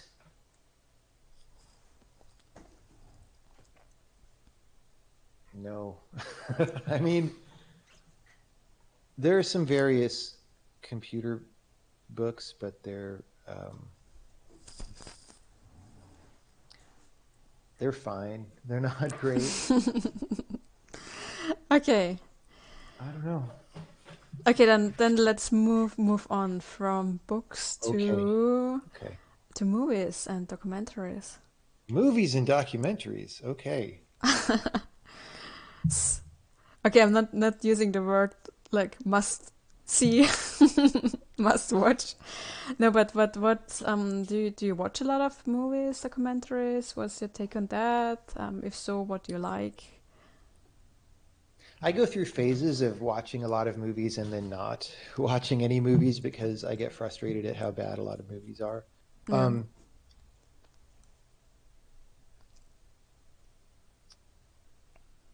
I would say so. So things that I've seen recently. It's again, it's going to be hard for me to remember the things that I've seen that were like really good. Yeah. Um, so the documentary that's coming to mind is the Apollo 11 documentary, Mm-hmm. which came out last year, which is very good. It's probably my favorite documentary that I've ever seen. It follows the moon landing from beginning to end, Mm-hmm. um, in a kind of accelerated real time, right? Made out of all this footage, but by watching it, you come to understand this thing at a level of detail or at a level of appreciation that you wouldn't otherwise if you just heard like, oh, the moon landing happened on this date and these people were involved, right? Like if you read a history book, you wouldn't get a very good understanding of it. Um, Seeing it was very interesting, and this dovetails with some things that it's very easy for me to get very serious about, which is that um, I'm not such a big fan of uh, what modern civilization has been doing for like, I don't know, let's say since 1975 or something. Um, like all of the first world countries seem to have sort of been um, living off the situation that was created beforehand and like not really working that hard and not making fundamental progress that we need to make on things that Mm. are important. And of course, I mean, you know, technology has advanced since that time, like certainly, but maybe not at the same pace that it did before that time. And certainly not nowadays when, for example, most of the stuff that happens in the US that we consider technology advancement is software. And most of that software is not actually technological advancement. It's just like people making a different app. Like the technological advancement that actually happened is this amazing progress in the ability to make better integrated circuits, right? That Mm. companies like Intel and AMD design and like TSMC fabricates and all these things, right? Um, but then software makes all this money because they figure out ways to use those chips to address markets that haven't been addressed, right? But they're not actually like the quality of the software is terrible. It usually doesn't work very well. It's not programmed very well. It will fall apart if a large number of people don't maintain it. So it is not a suitable infrastructure for future society. We're going to have to rebuild the entire internet if we want it to actually work, right? Um, but it's instructive to see the difference between that and like what people did, right? So the Apollo program, there was a famous Kennedy speech where he said, "We're going to land on the moon before the decade is over," which I forget if it was 7 years or 8 years from then. It was not a long time. Mm. Nobody, you know, nobody had really even seriously thought about landing on the moon, Yeah. and there was not much rocketry in the United States at all, Yeah. right, at that point. And they went from not being really competent in rocketry to landing on the moon. And to see the scale of what was done in that documentary is very informative. And then you start to ask, could we even do that today, Mm. right, if we wanted to? I don't think we could, right? We couldn't do it in, you know, from scratch in 7 or 8 years. Yeah. And what happened, right? Like, why is construction? I don't know how it is in Austria, but in the United States, even just building anything like a building or a road or putting up a new pipe under the road, Takes like some it takes time. years, Takes some you time, know, yeah. But it's and it's very crazy. expensive. And why, right? What did we do? Like, you know, I just went to Las Vegas. One of the things that's near Las Vegas that video game people might know about is the Hoover Dam, because that's in several Civilization games and whatever as a Mm. wonder of the world. It's a very, very impressive engineering project. It was done in the 1930s, right? Yeah.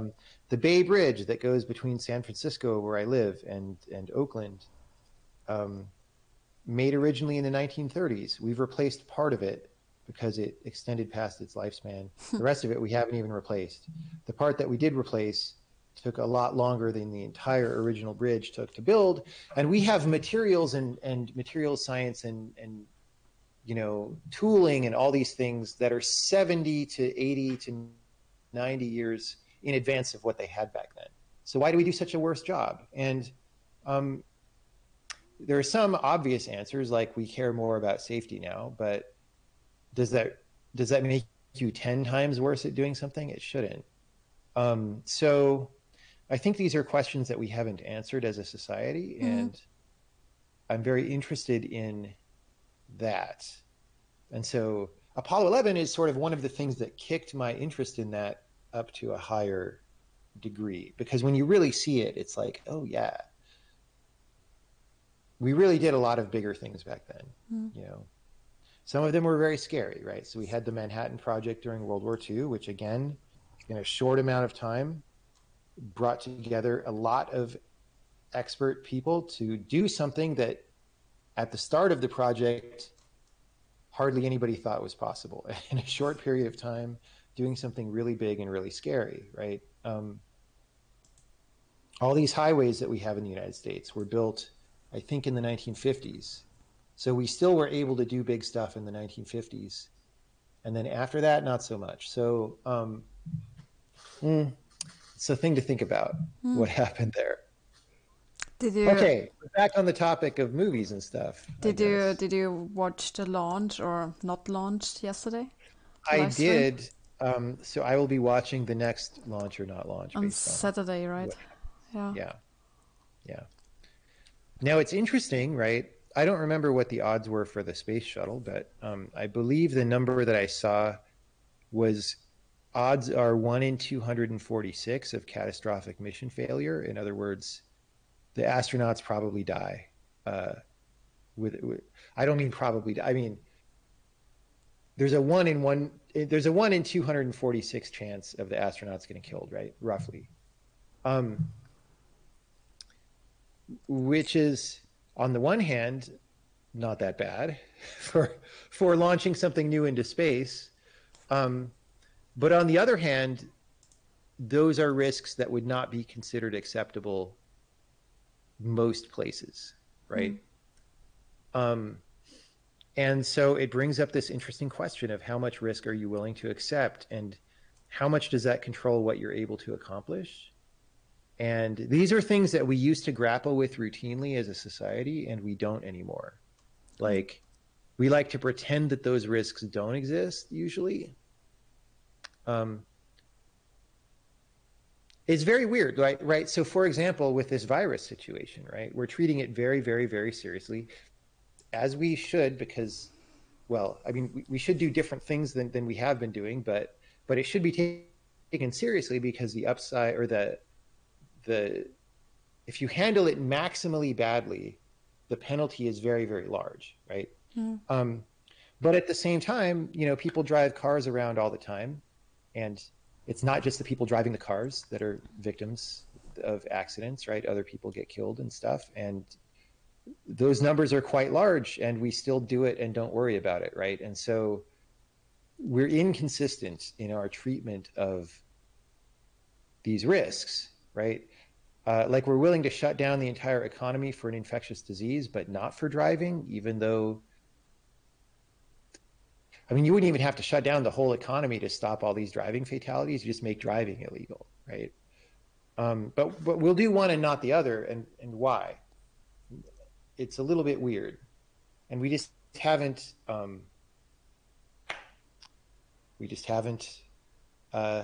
integrated our decision making together, I would say. Movies. Yeah.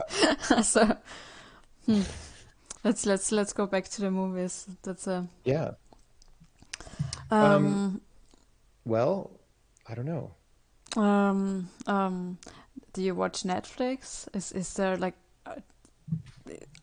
do you have this binge watching behavior, like watching some shows, for instance? I do that sometimes, and I basically always regret it. I mean, well, there's this interesting thing that happened. So I gave a speech one time a few years ago about how television got more interesting, part of it, because I then applied it to games. But part of it was about television.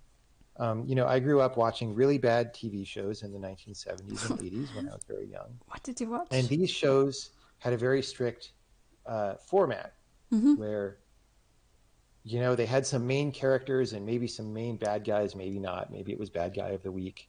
And whatever happened in the show, nothing that serious could actually happen because you can't change the state of the show because they're made to be watched in random order. You didn't have to follow along. So, like, if you watch, Knight Rider, which was this goofy show about a 1980s sports car With David robot that a guy Hasselhoff. drives around. Yes, David Hasselhoff.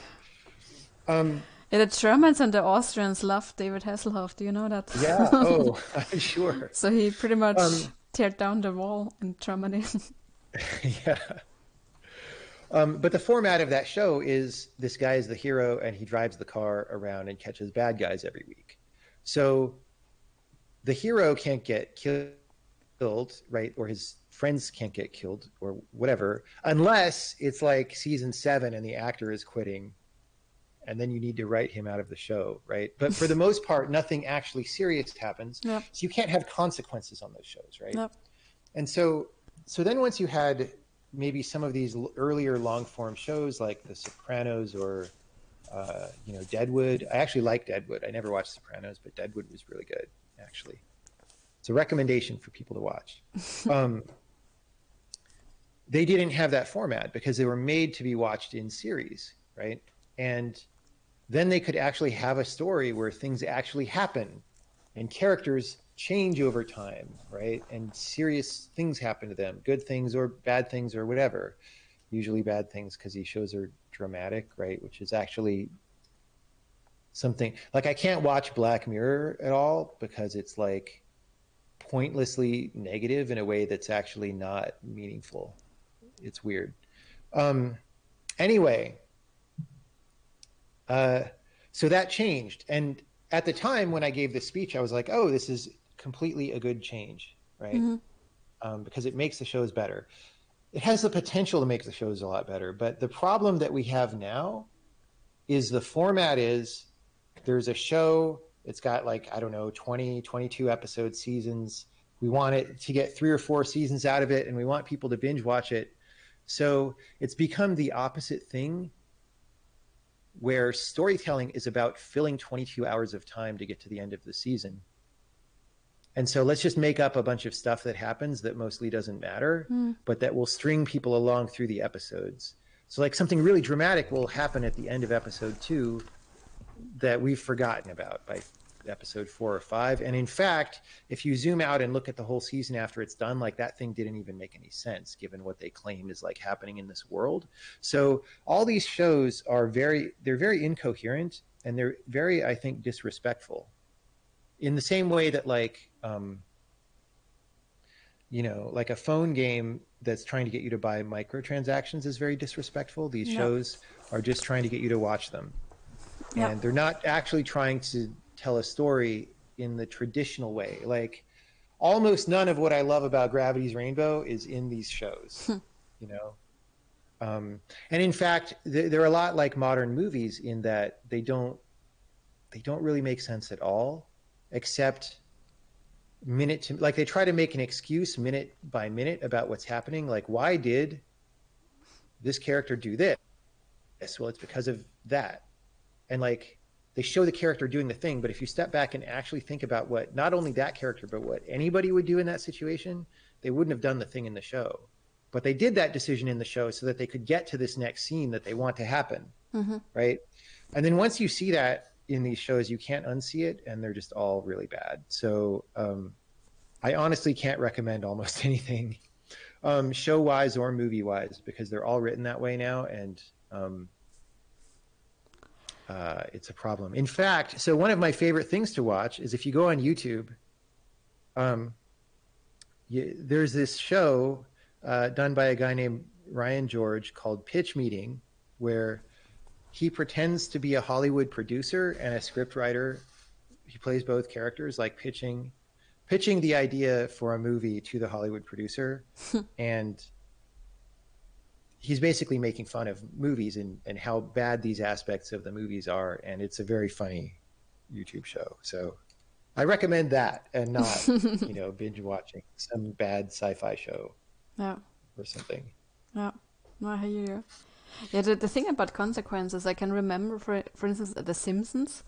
There was back then, like, Yeah. there were every show, there were never any consequences. And I think the first thing, and this was some sort of a scandal back then, was it when the wife of of Ned died, Maud? I Yeah. think this was the first time when something happened which had consequences in the show, and this was like super huge back then. No, but that's true. So this changed. Like, and if you look back, like what in the past, were there any movies which got stuck to your head from the past instead? Well, I could start naming some of my favorite movies. Yeah, Um, yeah. I just realized something. This is a odd thing to bring up 2 hours in. We're not quite 2 hours, but I actually have. Never mind. No, never mind. It's not a What? problem. I What? was What? thinking What? about I was thinking about something about the stream technically, and then I was like, wait, no, it's not actually a problem. Okay, movies. Um, so there are definitely movies that were influential and formative on me when I was younger, and I couldn't quite say if they're the same today, in part because I haven't watched some of these in a long time. Um, but my favorite movie when I was like in high school um, is a movie called The Adventures of Buckaroo Banzai Across the Eighth Dimension, which uh, I think it came out in 1984. 1984 was a really good year for movies. Um, and if you watch it, you might just think it's a goofy, dumb comedy.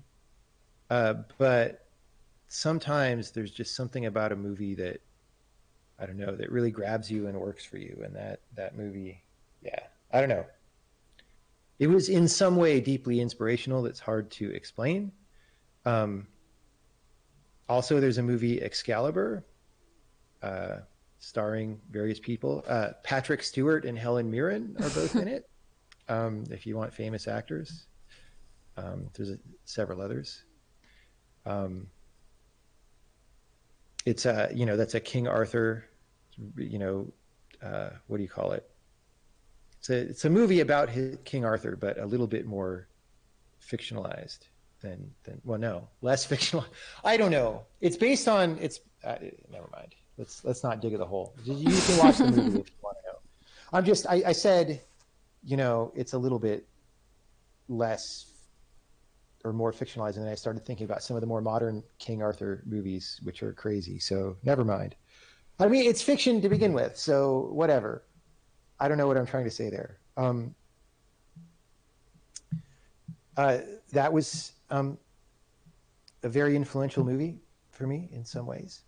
Um, my favorite movie at some point became Mulholland Drive by David Lynch, um, which again, I'm not sure if other people would get the same things out of that movie that I got, but maybe.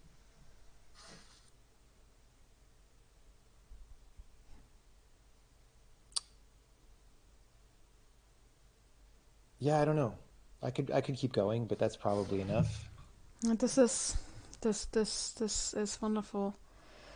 Um, Do and we want to end at 2 hours? Like, is that a good? Should we start? this is really up to you.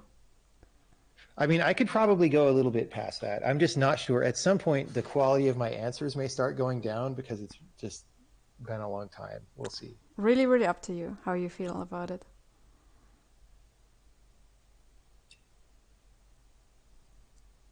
Well, we can certainly keep going now. Okay. We're still only at 1 hour and 50 minutes, so Okay. Let's aim for 2 hours then, and then we'll okay, see how you're doing. sure. Um, yeah. So something which I also find really interesting. If you think about your past couple of years, I mean, is there anything what you would do differently? Or let me rephrase this question. What would you give yourself as an advice to the younger Jonathan? Like 5 years from now, before now, or maybe to the really young Jonathan? Hmm. I don't know. This is weird because it's probably not very hard to change who you ended up being. And then, like, I had a pretty hard time in some ways when I was young. Um, so it's tempting to go help that little kid out with some things, but that's why I am who I am today. Hmm. And um, you know what? So you have to appreciate it and respect it, because otherwise you wouldn't be you, right? So um,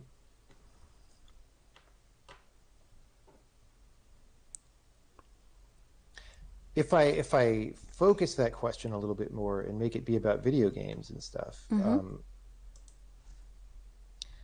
I definitely could have helped myself with when I started my first game company about just how to do better at everything, how to work with people better, how to program better, Mm-hmm.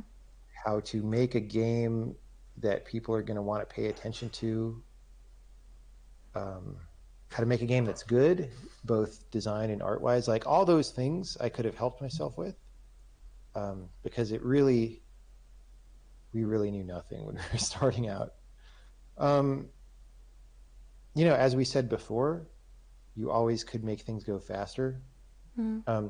There was definitely a time. So my first game company like failed, and then I went off and did a bunch of random consulting and stuff, and um, that was kind of like a lot of that I sort of see as wasted time now, like between 2001 and 2004. Like I maybe could have gotten where I am like 3 or 4 years faster by not doing all that, but again, maybe that was a little bit necessary. I don't know. Mm-hmm. I don't know. Okay. Why do you ask these hard questions? I'm gonna ask you a few very fast questions now. Okay. They're called like I don't know if you heard of them, like from Proust, the author. So he had a set of questions. Okay. I'm just gonna ask a few questions, and you can just give quick answers to that. What's in your mind? It's sometimes weird questions. Let's see where this is going. Okay. What is your idea of perfect happiness? Easy questions, This, right? yeah, well, I definitely have. I've had experiences of happiness Mm-hmm. that you just have, and that's not tied to any circumstance. In fact, I've had moments of great happiness while in a situation that where I was having a hard time, you know, both emotionally and physically even. Um, and somehow these things bubble up, and when you experience them, you know what that looks like, and it's just I almost don't know what to say about Mm-hmm. it. But I know what perfect happiness is like, and it's not tied to a prerequisite. It's not tied to me living in a house in the country and sitting on the porch drinking iced tea. Like that's not it. This sounds very American. That's good. Yeah. What is your greatest fear?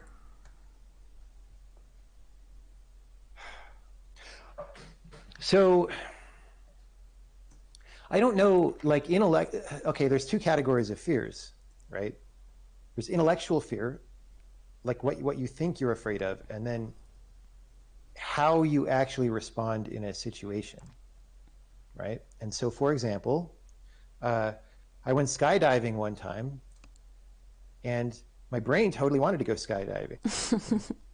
I thought it was going to be cool, but as we were up there in the plane and they opened the door, like my body and my my emotional systems were like freaking out that I was about to go. I was like really scared, like as scared as I've been of anything in my life, um, because parts of you don't understand what your reasoning part of your brain understands that it's probably fine, right? Parts of you are like, no, I'm like on a really, really, this airplane is like a really high cliff or something because I'm looking down and just seeing a really long fall Hmm. and I shouldn't be here, what's going on, right?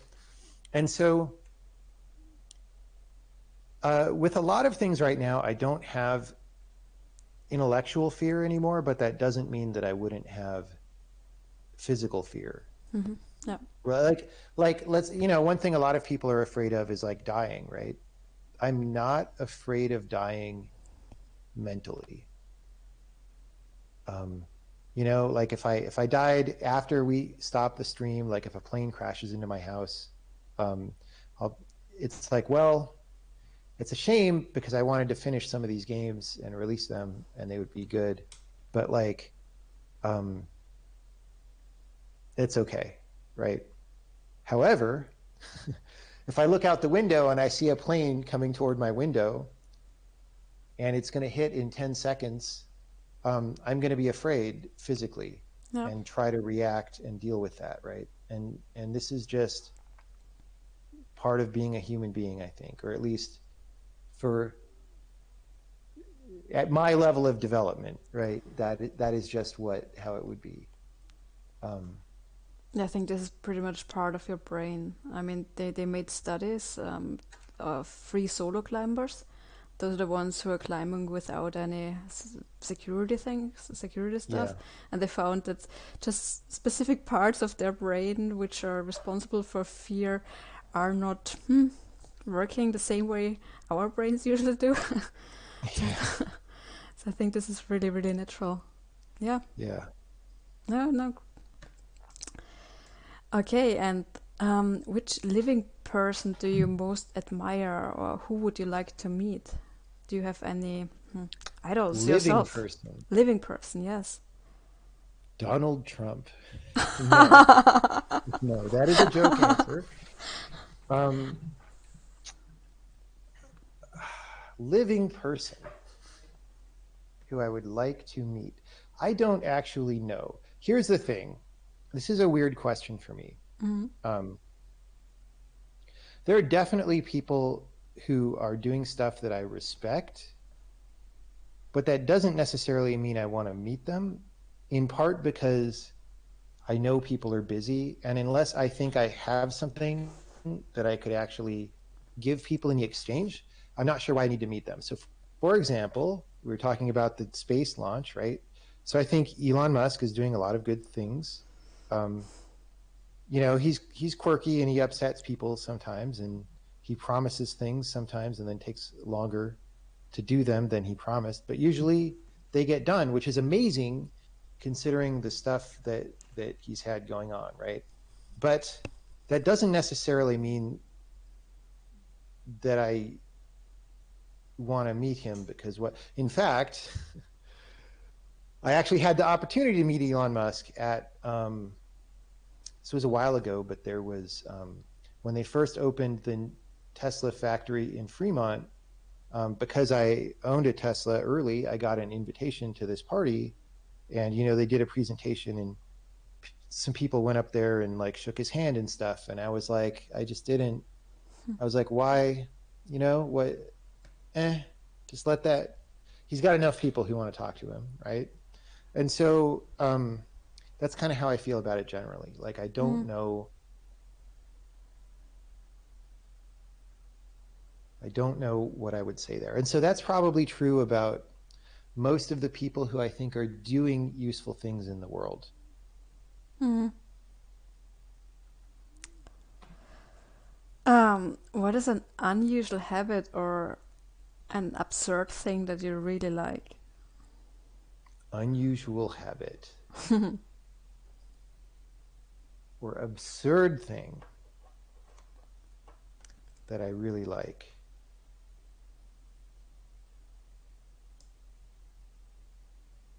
I mean, what qualifies as absurd? Like where are the boundaries? I don't know. Um,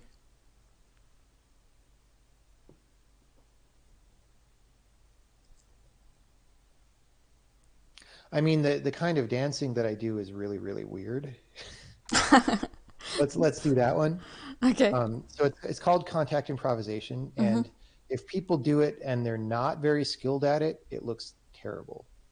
Um, it looks like clumsy people uh, like falling down and like doing really uncouth things. But when people are good at it, it looks kind of nice. Still not as good as most other kinds of dancing, though, because it is not about how it looks, right?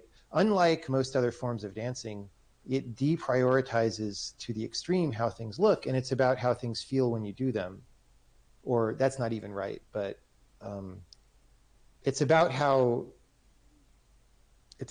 things unfold improvisationally when you're in a certain situation. And so, um, if you get preoccupied about how things look, then it prevents you from exploring various lines of stuff. And so that is probably the weirdest thing that I do with regularity. Although again, since virus time, it Yeah. hasn't been.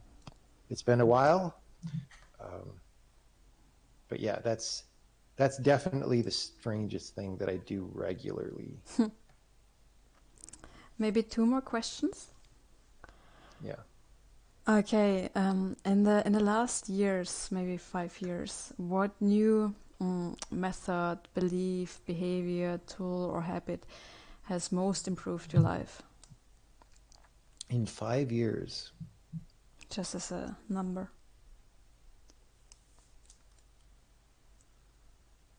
I don't know. So this is weird, right? One danger that we have is that we get old enough and then we just get rooted in our ways and don't do anything new. And I try not to do that, but well, okay, I don't know if this falls into that category, but and it's a little bit more than 5 years ago, but we'll call it 5 years. Mm-hmm. Um, so toward the end of the development cycle of The Witness, I was going into the office every day, and I was not happy, right? Because it's just when projects go really long, you get tired of them, or not exactly tired of them, because I wanted to be working on it. It was the thing I most wanted to do, but like you're just carrying a heavy weight for a long time, and you're like, oh my God, when is this going to end? And even if you bring meditation to bear and stuff, which I had some training in that by that point, if you're not perfect, which most people aren't, it still wears on you. Um,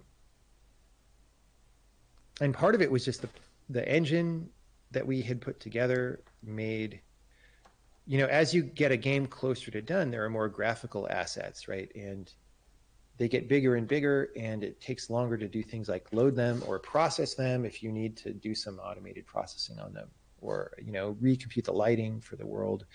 And it gets to a point where it becomes very sluggish to just try to get new things done. And that was a real drag. And it's especially a drag when there's so many things to do and you feel like you can't do them very fast because of like the computer, right? And part of that was programming in this programming language C++ that most engine programmers use to build things with. And I just had this very fatalistic attitude toward it, like, well, can't do anything about that, so I just have to like deal with this and get the game done. And then at some point I just changed that. I was like, wait, is that really true? I know that that's what everybody thinks, but is that really true? And I was like, yeah, no, it's not true. Like I shouldn't, like we should finish this game in C++, but I don't have to accept that this is what I'm doing for the rest of my life, right? I can actually change this and do a different thing. And that's what led me to work on this new programming language. But as soon as I decided to do it, as soon as I said, this is actually not an unfixable problem, we can do something about this, I became much happier immediately, because I was no longer like in jail. I was no longer in C++ jail for No, the rest of my life. that's great. Yeah. And so I try to use that as an example for other things as well. Whenever, like, I know that feeling now. I know smaller versions of it, like when it comes to the way a game is designed. Like, oh, I realize I'm having this I'm in jail feeling. Like, I don't like this part of this game's design, but I've assumed that it just has to be the case, right? And I just go back and look, like, does it really have to be the case? Well, I mean, I decided that because this, but we could make that decision differently if we're willing to pay the cost of making the decision differently.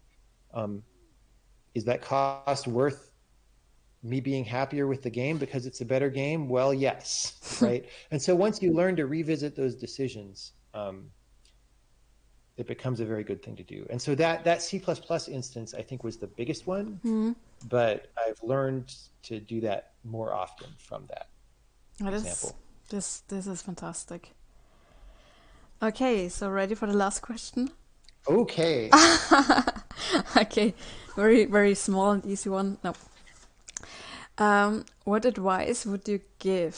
I would speak from a like very smart college student, but it could be like anyone in general, developer, Yeah. indie developer, Yeah. whatever.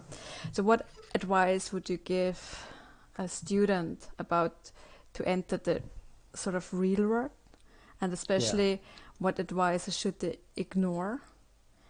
And Yeah. maybe also part of Okay. this, what are really bad recommendations you often hear in this profession, in this Okay. Yeah. very very This very is easy quick one.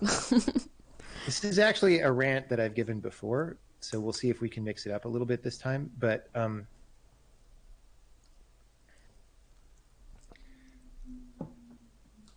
the very short version of the advice is that being good at what you do actually really matters a lot. And that is the primary thing that you should be working on, is how to be good at what you do, how to be good at learning, right? How to be good at getting better at things. It's like a second order skill. Now, people used to know this, and we sort of lost it generationally. I think starting with my generation, right? I'm part of Generation X, which the stereotype when we were growing up was like we were slackers who don't work hard, or whatever. Um, a little bit differently. Like the millennial stereotype was like a little different from that. But anyway, some of us though still found how to work hard and be good at things, right? But a lot of my generation sort of didn't really. And then I think that's gotten worse with each successive generation because, in part, at least in America, and I think in some of Europe, I think Europe is not as bad at this as America, though. We have all this rhetoric that attaches values to other things that are in competition with being good, like um, like everybody should feel good all the time, or like society should be fair and shouldn't promote winners over losers. And so we should be fair by denying that there's a skill factor here that could separate people who are better and people who are worse, right? Or we just won't talk about that, right? Just anybody, in games, this takes the form that getting into indie games is about community and feeling like part of the community. And it's like, yes, that's one dimension of it. That is one thing that you can get. But it's also it's very difficult to make games, especially to make them good. And I think what happens in the US, it's one of the reasons why I kind of checked out of the indie game scene that happens around GDC in the US, is because it felt to me like it's mostly about people wanting to feel good that they're in a community, which, I understand that. I grew up a computer nerd who felt left out of everything. And so I understand the idea of being around friends who understand you and are into the things that you're into. However, you don't want that to happen. Like, it's fine if that happens, but you don't want it to happen at the expense of actually doing a good job and being good at the discipline of making games, right? And this weird thing happened where when you say that, like I've been yelled at for saying this, well, yelled at virtually on the internet many times, right? and called like an elitist or something, but it's not. It's not elitism because anybody can get good at something, right? You just work hard and you pay attention to what you're not doing well and you improve, right? That is a totally fair playing field. It's not exclusionary. They have all these terms that they try to throw at you, like gatekeeping and whatever the hell the kids say these days, right? It's not that. It is just the acknowledgement that this is a discipline that can be very difficult, and the sooner you get good at it, the easier a time that you will have, right? If you spend a lot of time not being good, then you'll just feel like people talk about this imposter syndrome thing. If you get into video games, you should feel like you're not good at it because you're probably not. It would have to be some kind of a miracle for you to start in video games and like actually be good, because there's so many dimensions of skill to get to some bare level of competence before you can produce things well. So you should feel like you're not good. But that's different from imposter syndrome.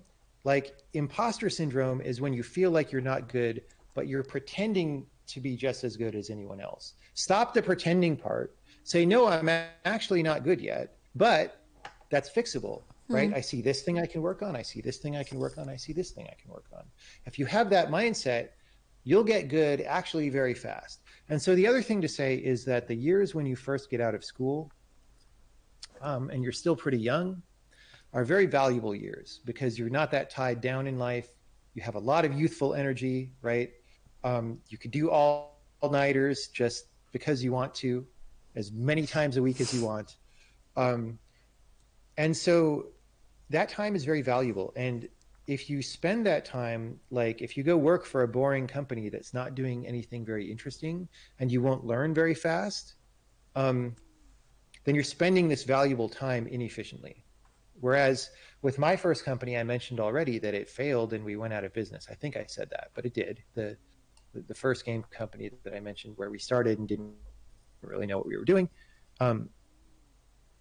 Even though it failed, it was a very good experience because I was working, it's like cycling an engine as fast as it can go. I was working really hard every day, thinking about things that were beyond my understanding, you know, both design-wise, programming-wise, and just really,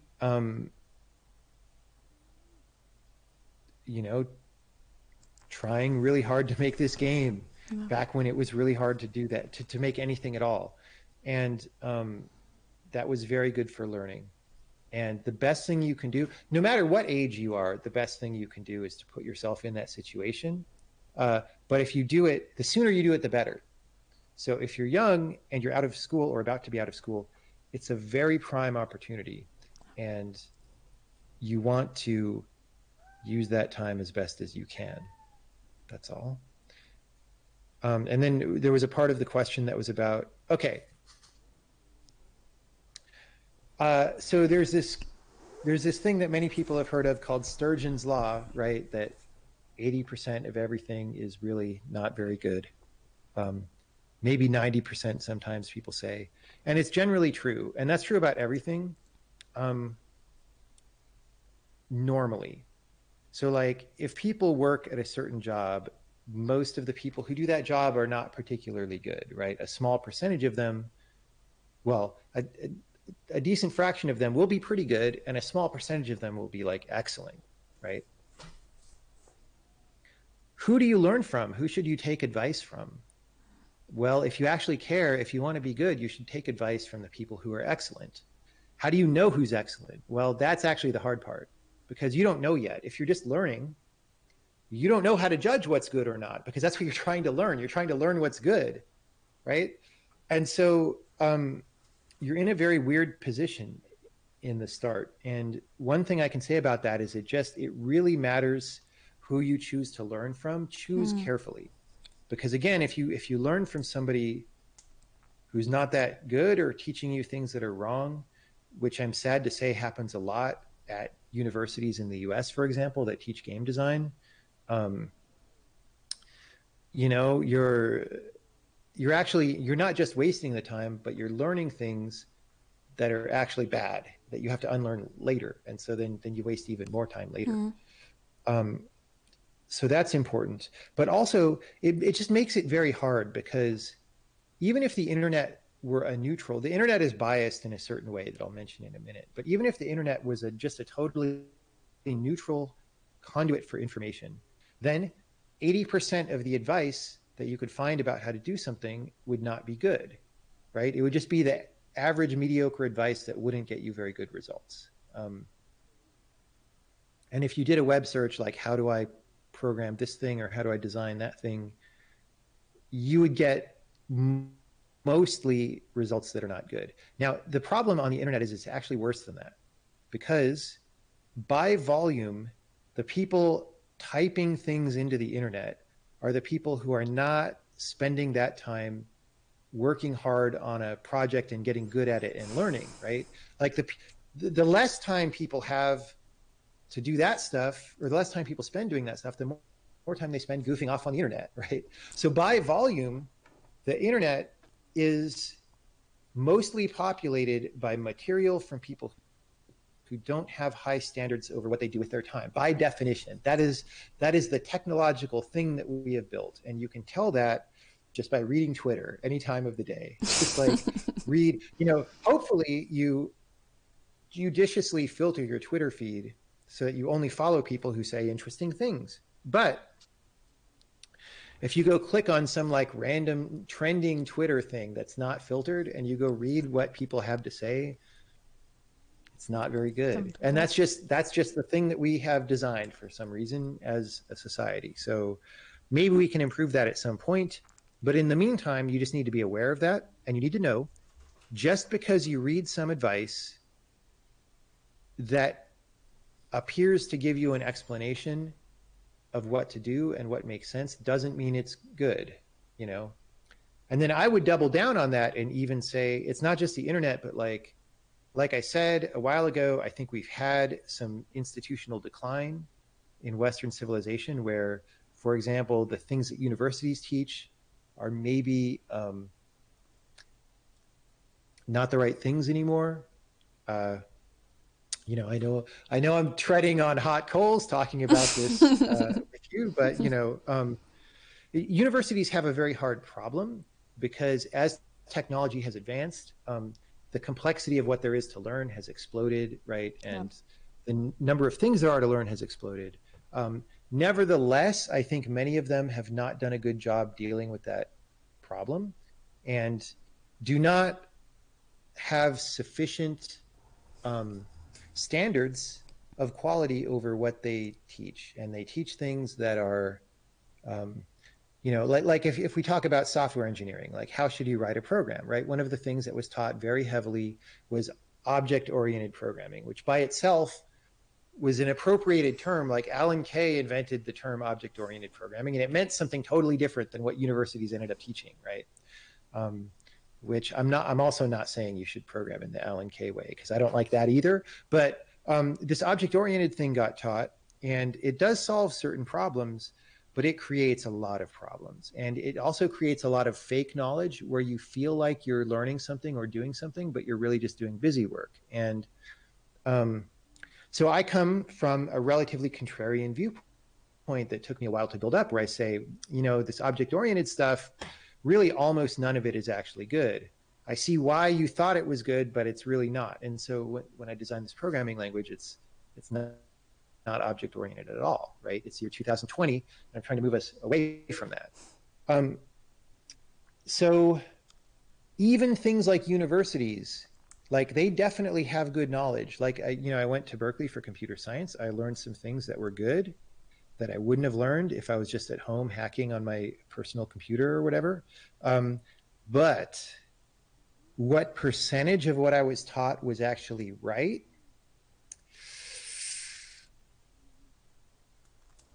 I mean, it might be around 50%, honestly. It's a valuable 50%, but you have to learn how to separate the good 50% from the bad 50%, and it's not that easy. I feel like this is turning into a really long, rambling answer, but hopefully Hopefully that's good. Did I miss I part of the question? it's perfect. It's perfect. Okay. I just really need to give my 5 coins on that, because I agree on so many things here. But what I think, or so what my way of teaching is, or what I took away from the university, I never thought of the university of a place where I get the knowledge of specific subject. But what I got out of the university, I learned how to think and I learned how to learn. And this is also the way how I want to teach. So I want to teach in a way that people understand how to find material themselves, how to think critical, how to I don't know, build up knowledge, because I'm definitely not capable of knowing everything and answering all the questions. That's why I'm also Yeah. so excited that you are here today and giving us this extra knowledge and talking to us about different things, because this is certainly one of the issues. Let's put it that way, because obviously many experts in the industry are in the industry, and Yeah. and and I think it's nice that there's sometimes some communication happening, and yeah, knowledge Yeah, I mean, shared. I think definitely I did just get done saying that most of the internet is like low effort stuff, but I think it's good when we get people who have a lot of experience to show up and you know, put some effort in and actually try to explain things, because it is like a lot of being good at video games is just kind of understanding context, like this very complicated context of just what it is like to make video games, and that's changing all the time, year Yep. after year. So like a university couldn't even really establish a curriculum in this, because by the time they did, it would be kind of different. Maybe it'll settle down eventually. Now, of course, the learning how to learn thing, I agree that's important. It's hard though, right?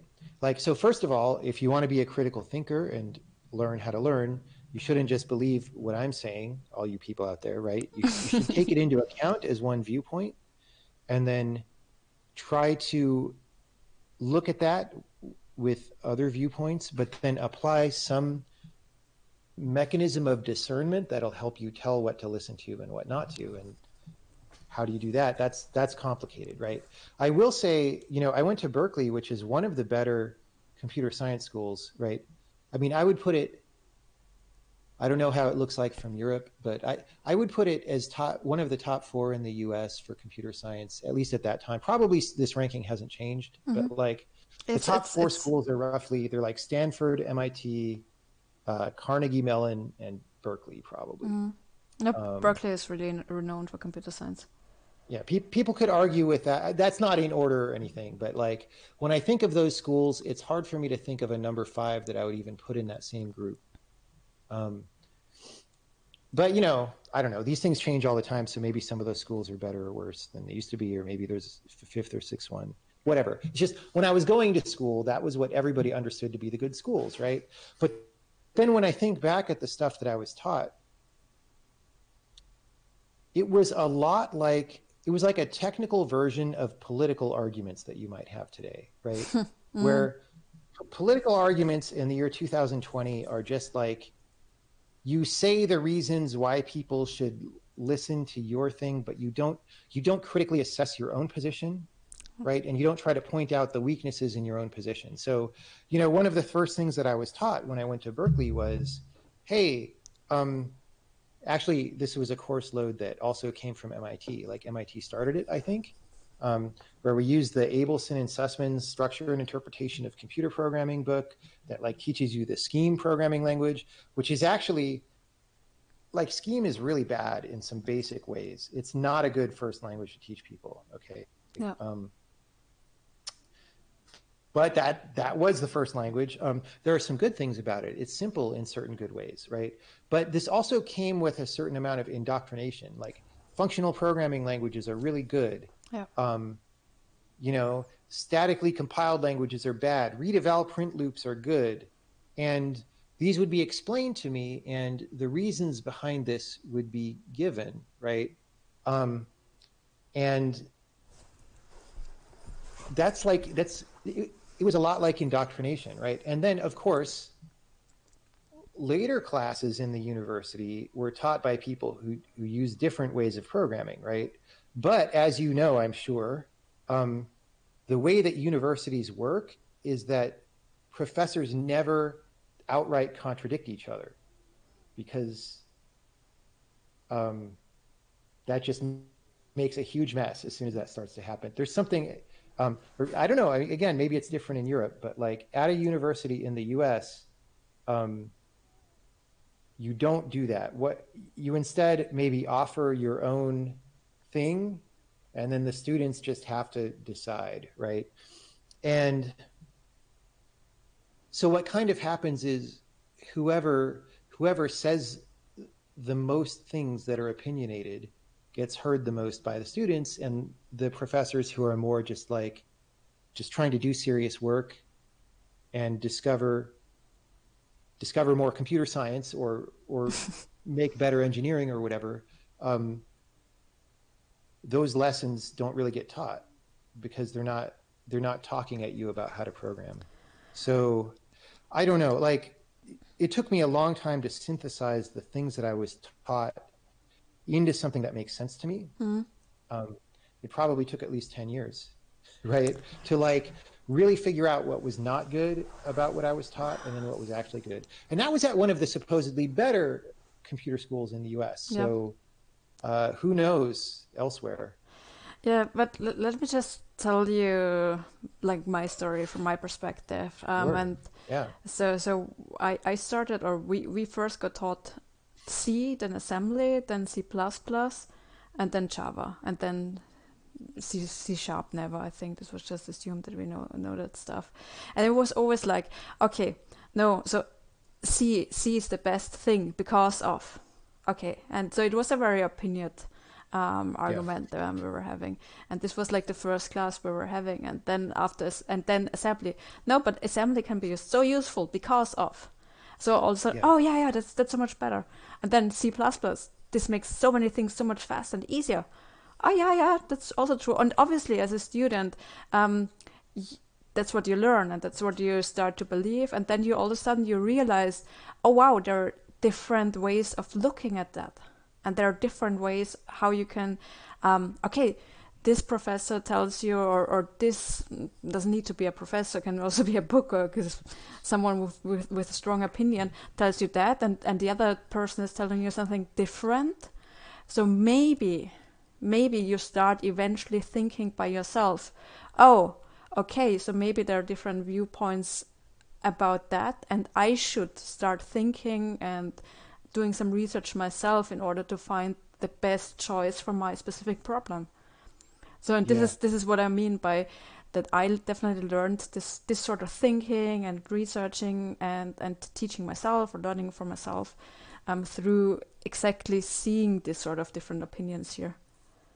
Yeah, I think that that's good, but at least for me, um, I had to do that opinion sorting myself, Yeah. right?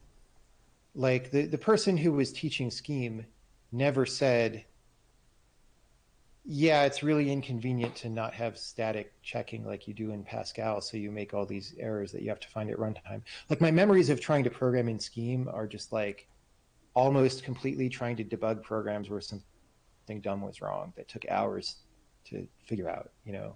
I mean, we were using little VT100 terminals half the time. Like it was the old days in some ways. But you know, like I would more respect a viewpoint that said, well, this language doesn't have that, but it has this other property, and it's worth that trade-off, right? And um, usually the arguments were not of that form, or if they were, uh, they didn't really. It wasn't a real case. It was the kind of fake case that people make when they want you to believe their thing. I don't know. Hmm. I don't know. But you can learn what you're talking about. It's just I wish that were.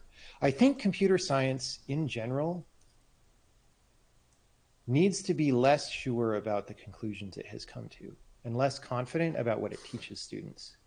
Um, it So there's a part of computer science that's indisputable, right? The part that's more like math.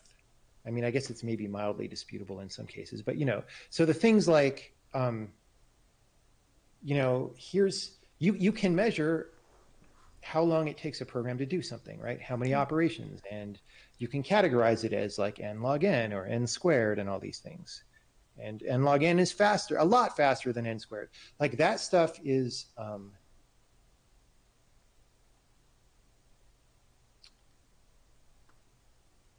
it's not really anyone's opinion, right? Yeah. The parts that are more like engineering are people's opinion. And what I would say about that is that I kind of feel like software hasn't gotten that much better since about 1996, thereabouts, since the web got big. Um, and there are probably reasons for that. And the reasons are that the practices that we've all decided are correct are maybe not the right ones. Now, that's not all universities' fault, right? A lot of these practices are Thank you. industry developed, right? So there's all kinds of books you can get written by people in industry about how you should program, and I think most of those are wrong too. But we need to be a lot less sure about what we think we know, and go back and start over, and look at what we actually have today in terms of how well it operates compared to how well it should theoretically operate, and then ask, why is there a difference, and how do we fix that difference? Seriously, that is what I would like to see. Yeah. Yeah, I think like this is like my perspective on that. I think it should be more and more supported that industry and academia is working closer together with, because I think this is definitely part of the solution for both sides. And Yeah. Although I'm not sure it should be a by committee thing. Like if you got a big committee of academic people and a big committee of industry people, I think, there's this thing that happens when you average a bunch of values. Like say you have a strategy where picking a high value is right, yeah, and then and that could succeed, and a value where picking a low value is right, and that could succeed. And you average everybody's opinion and you get like 5 instead of 1 or 10, and 5 is really bad, yeah, right? yeah, It's very easy to end up with that. And also just the Sturgeon's Law thing, like if you do a survey of people's opinions in industry about how to program and take that advice, it's going to be bad advice, kind of. I mean, it'll be good in that there are certain kinds of problems we don't have anymore, and that's good. We did solve some problems, but we also made a lot of problems, and we need to notice that. So I am a big fan of smaller groups of people who have a vision of how things could be different, or maybe even individuals, whether they're professors or individual people in industry or something, about them striking forth and doing something to show how it could be different than what we could do today, right? Various people have done that. um,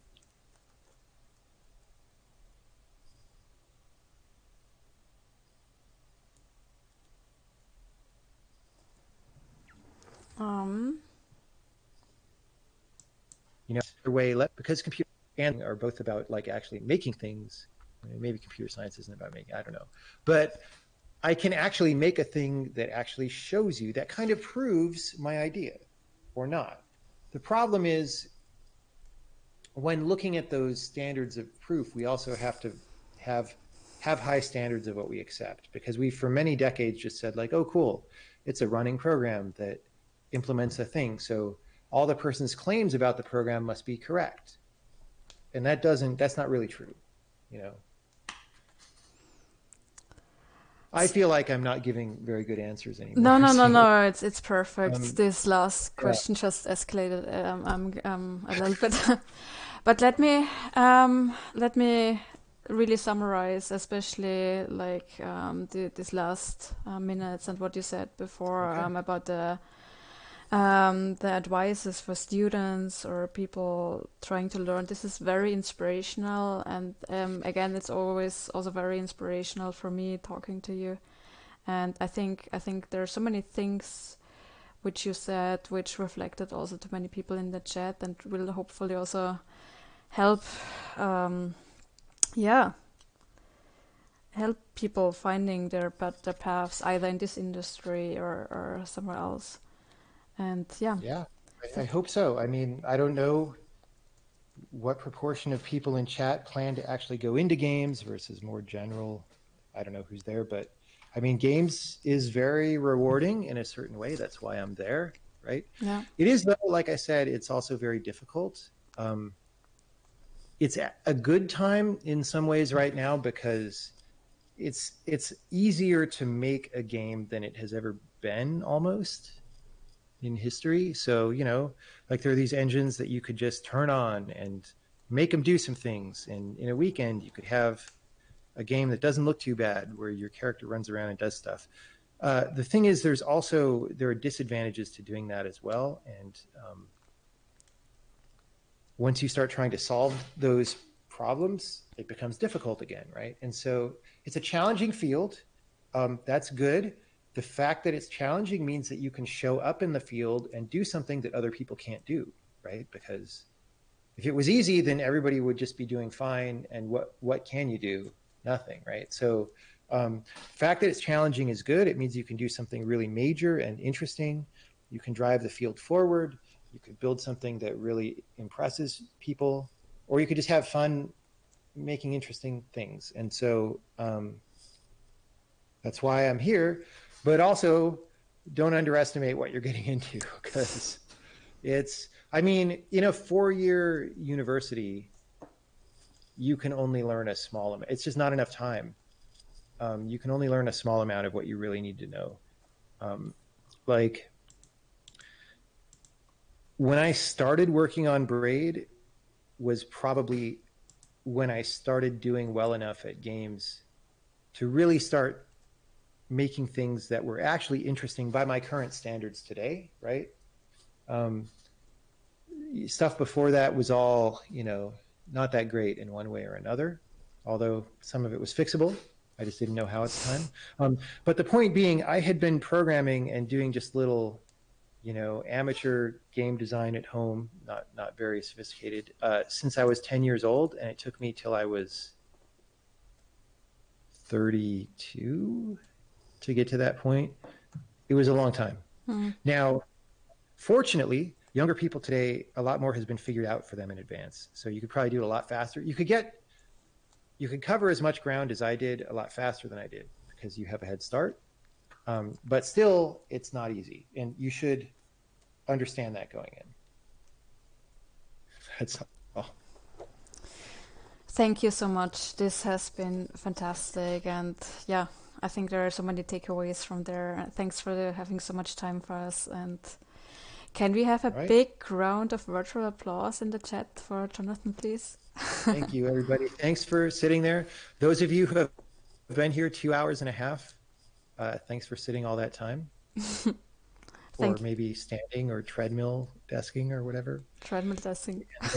Yeah, you can always, for people who don't know, I stream programming once in a while. I might later today after a lunch break. So if you want to see what kind of stuff I do, you could go to my Twitch channel. Sometimes we just play games, but more often than not, we program.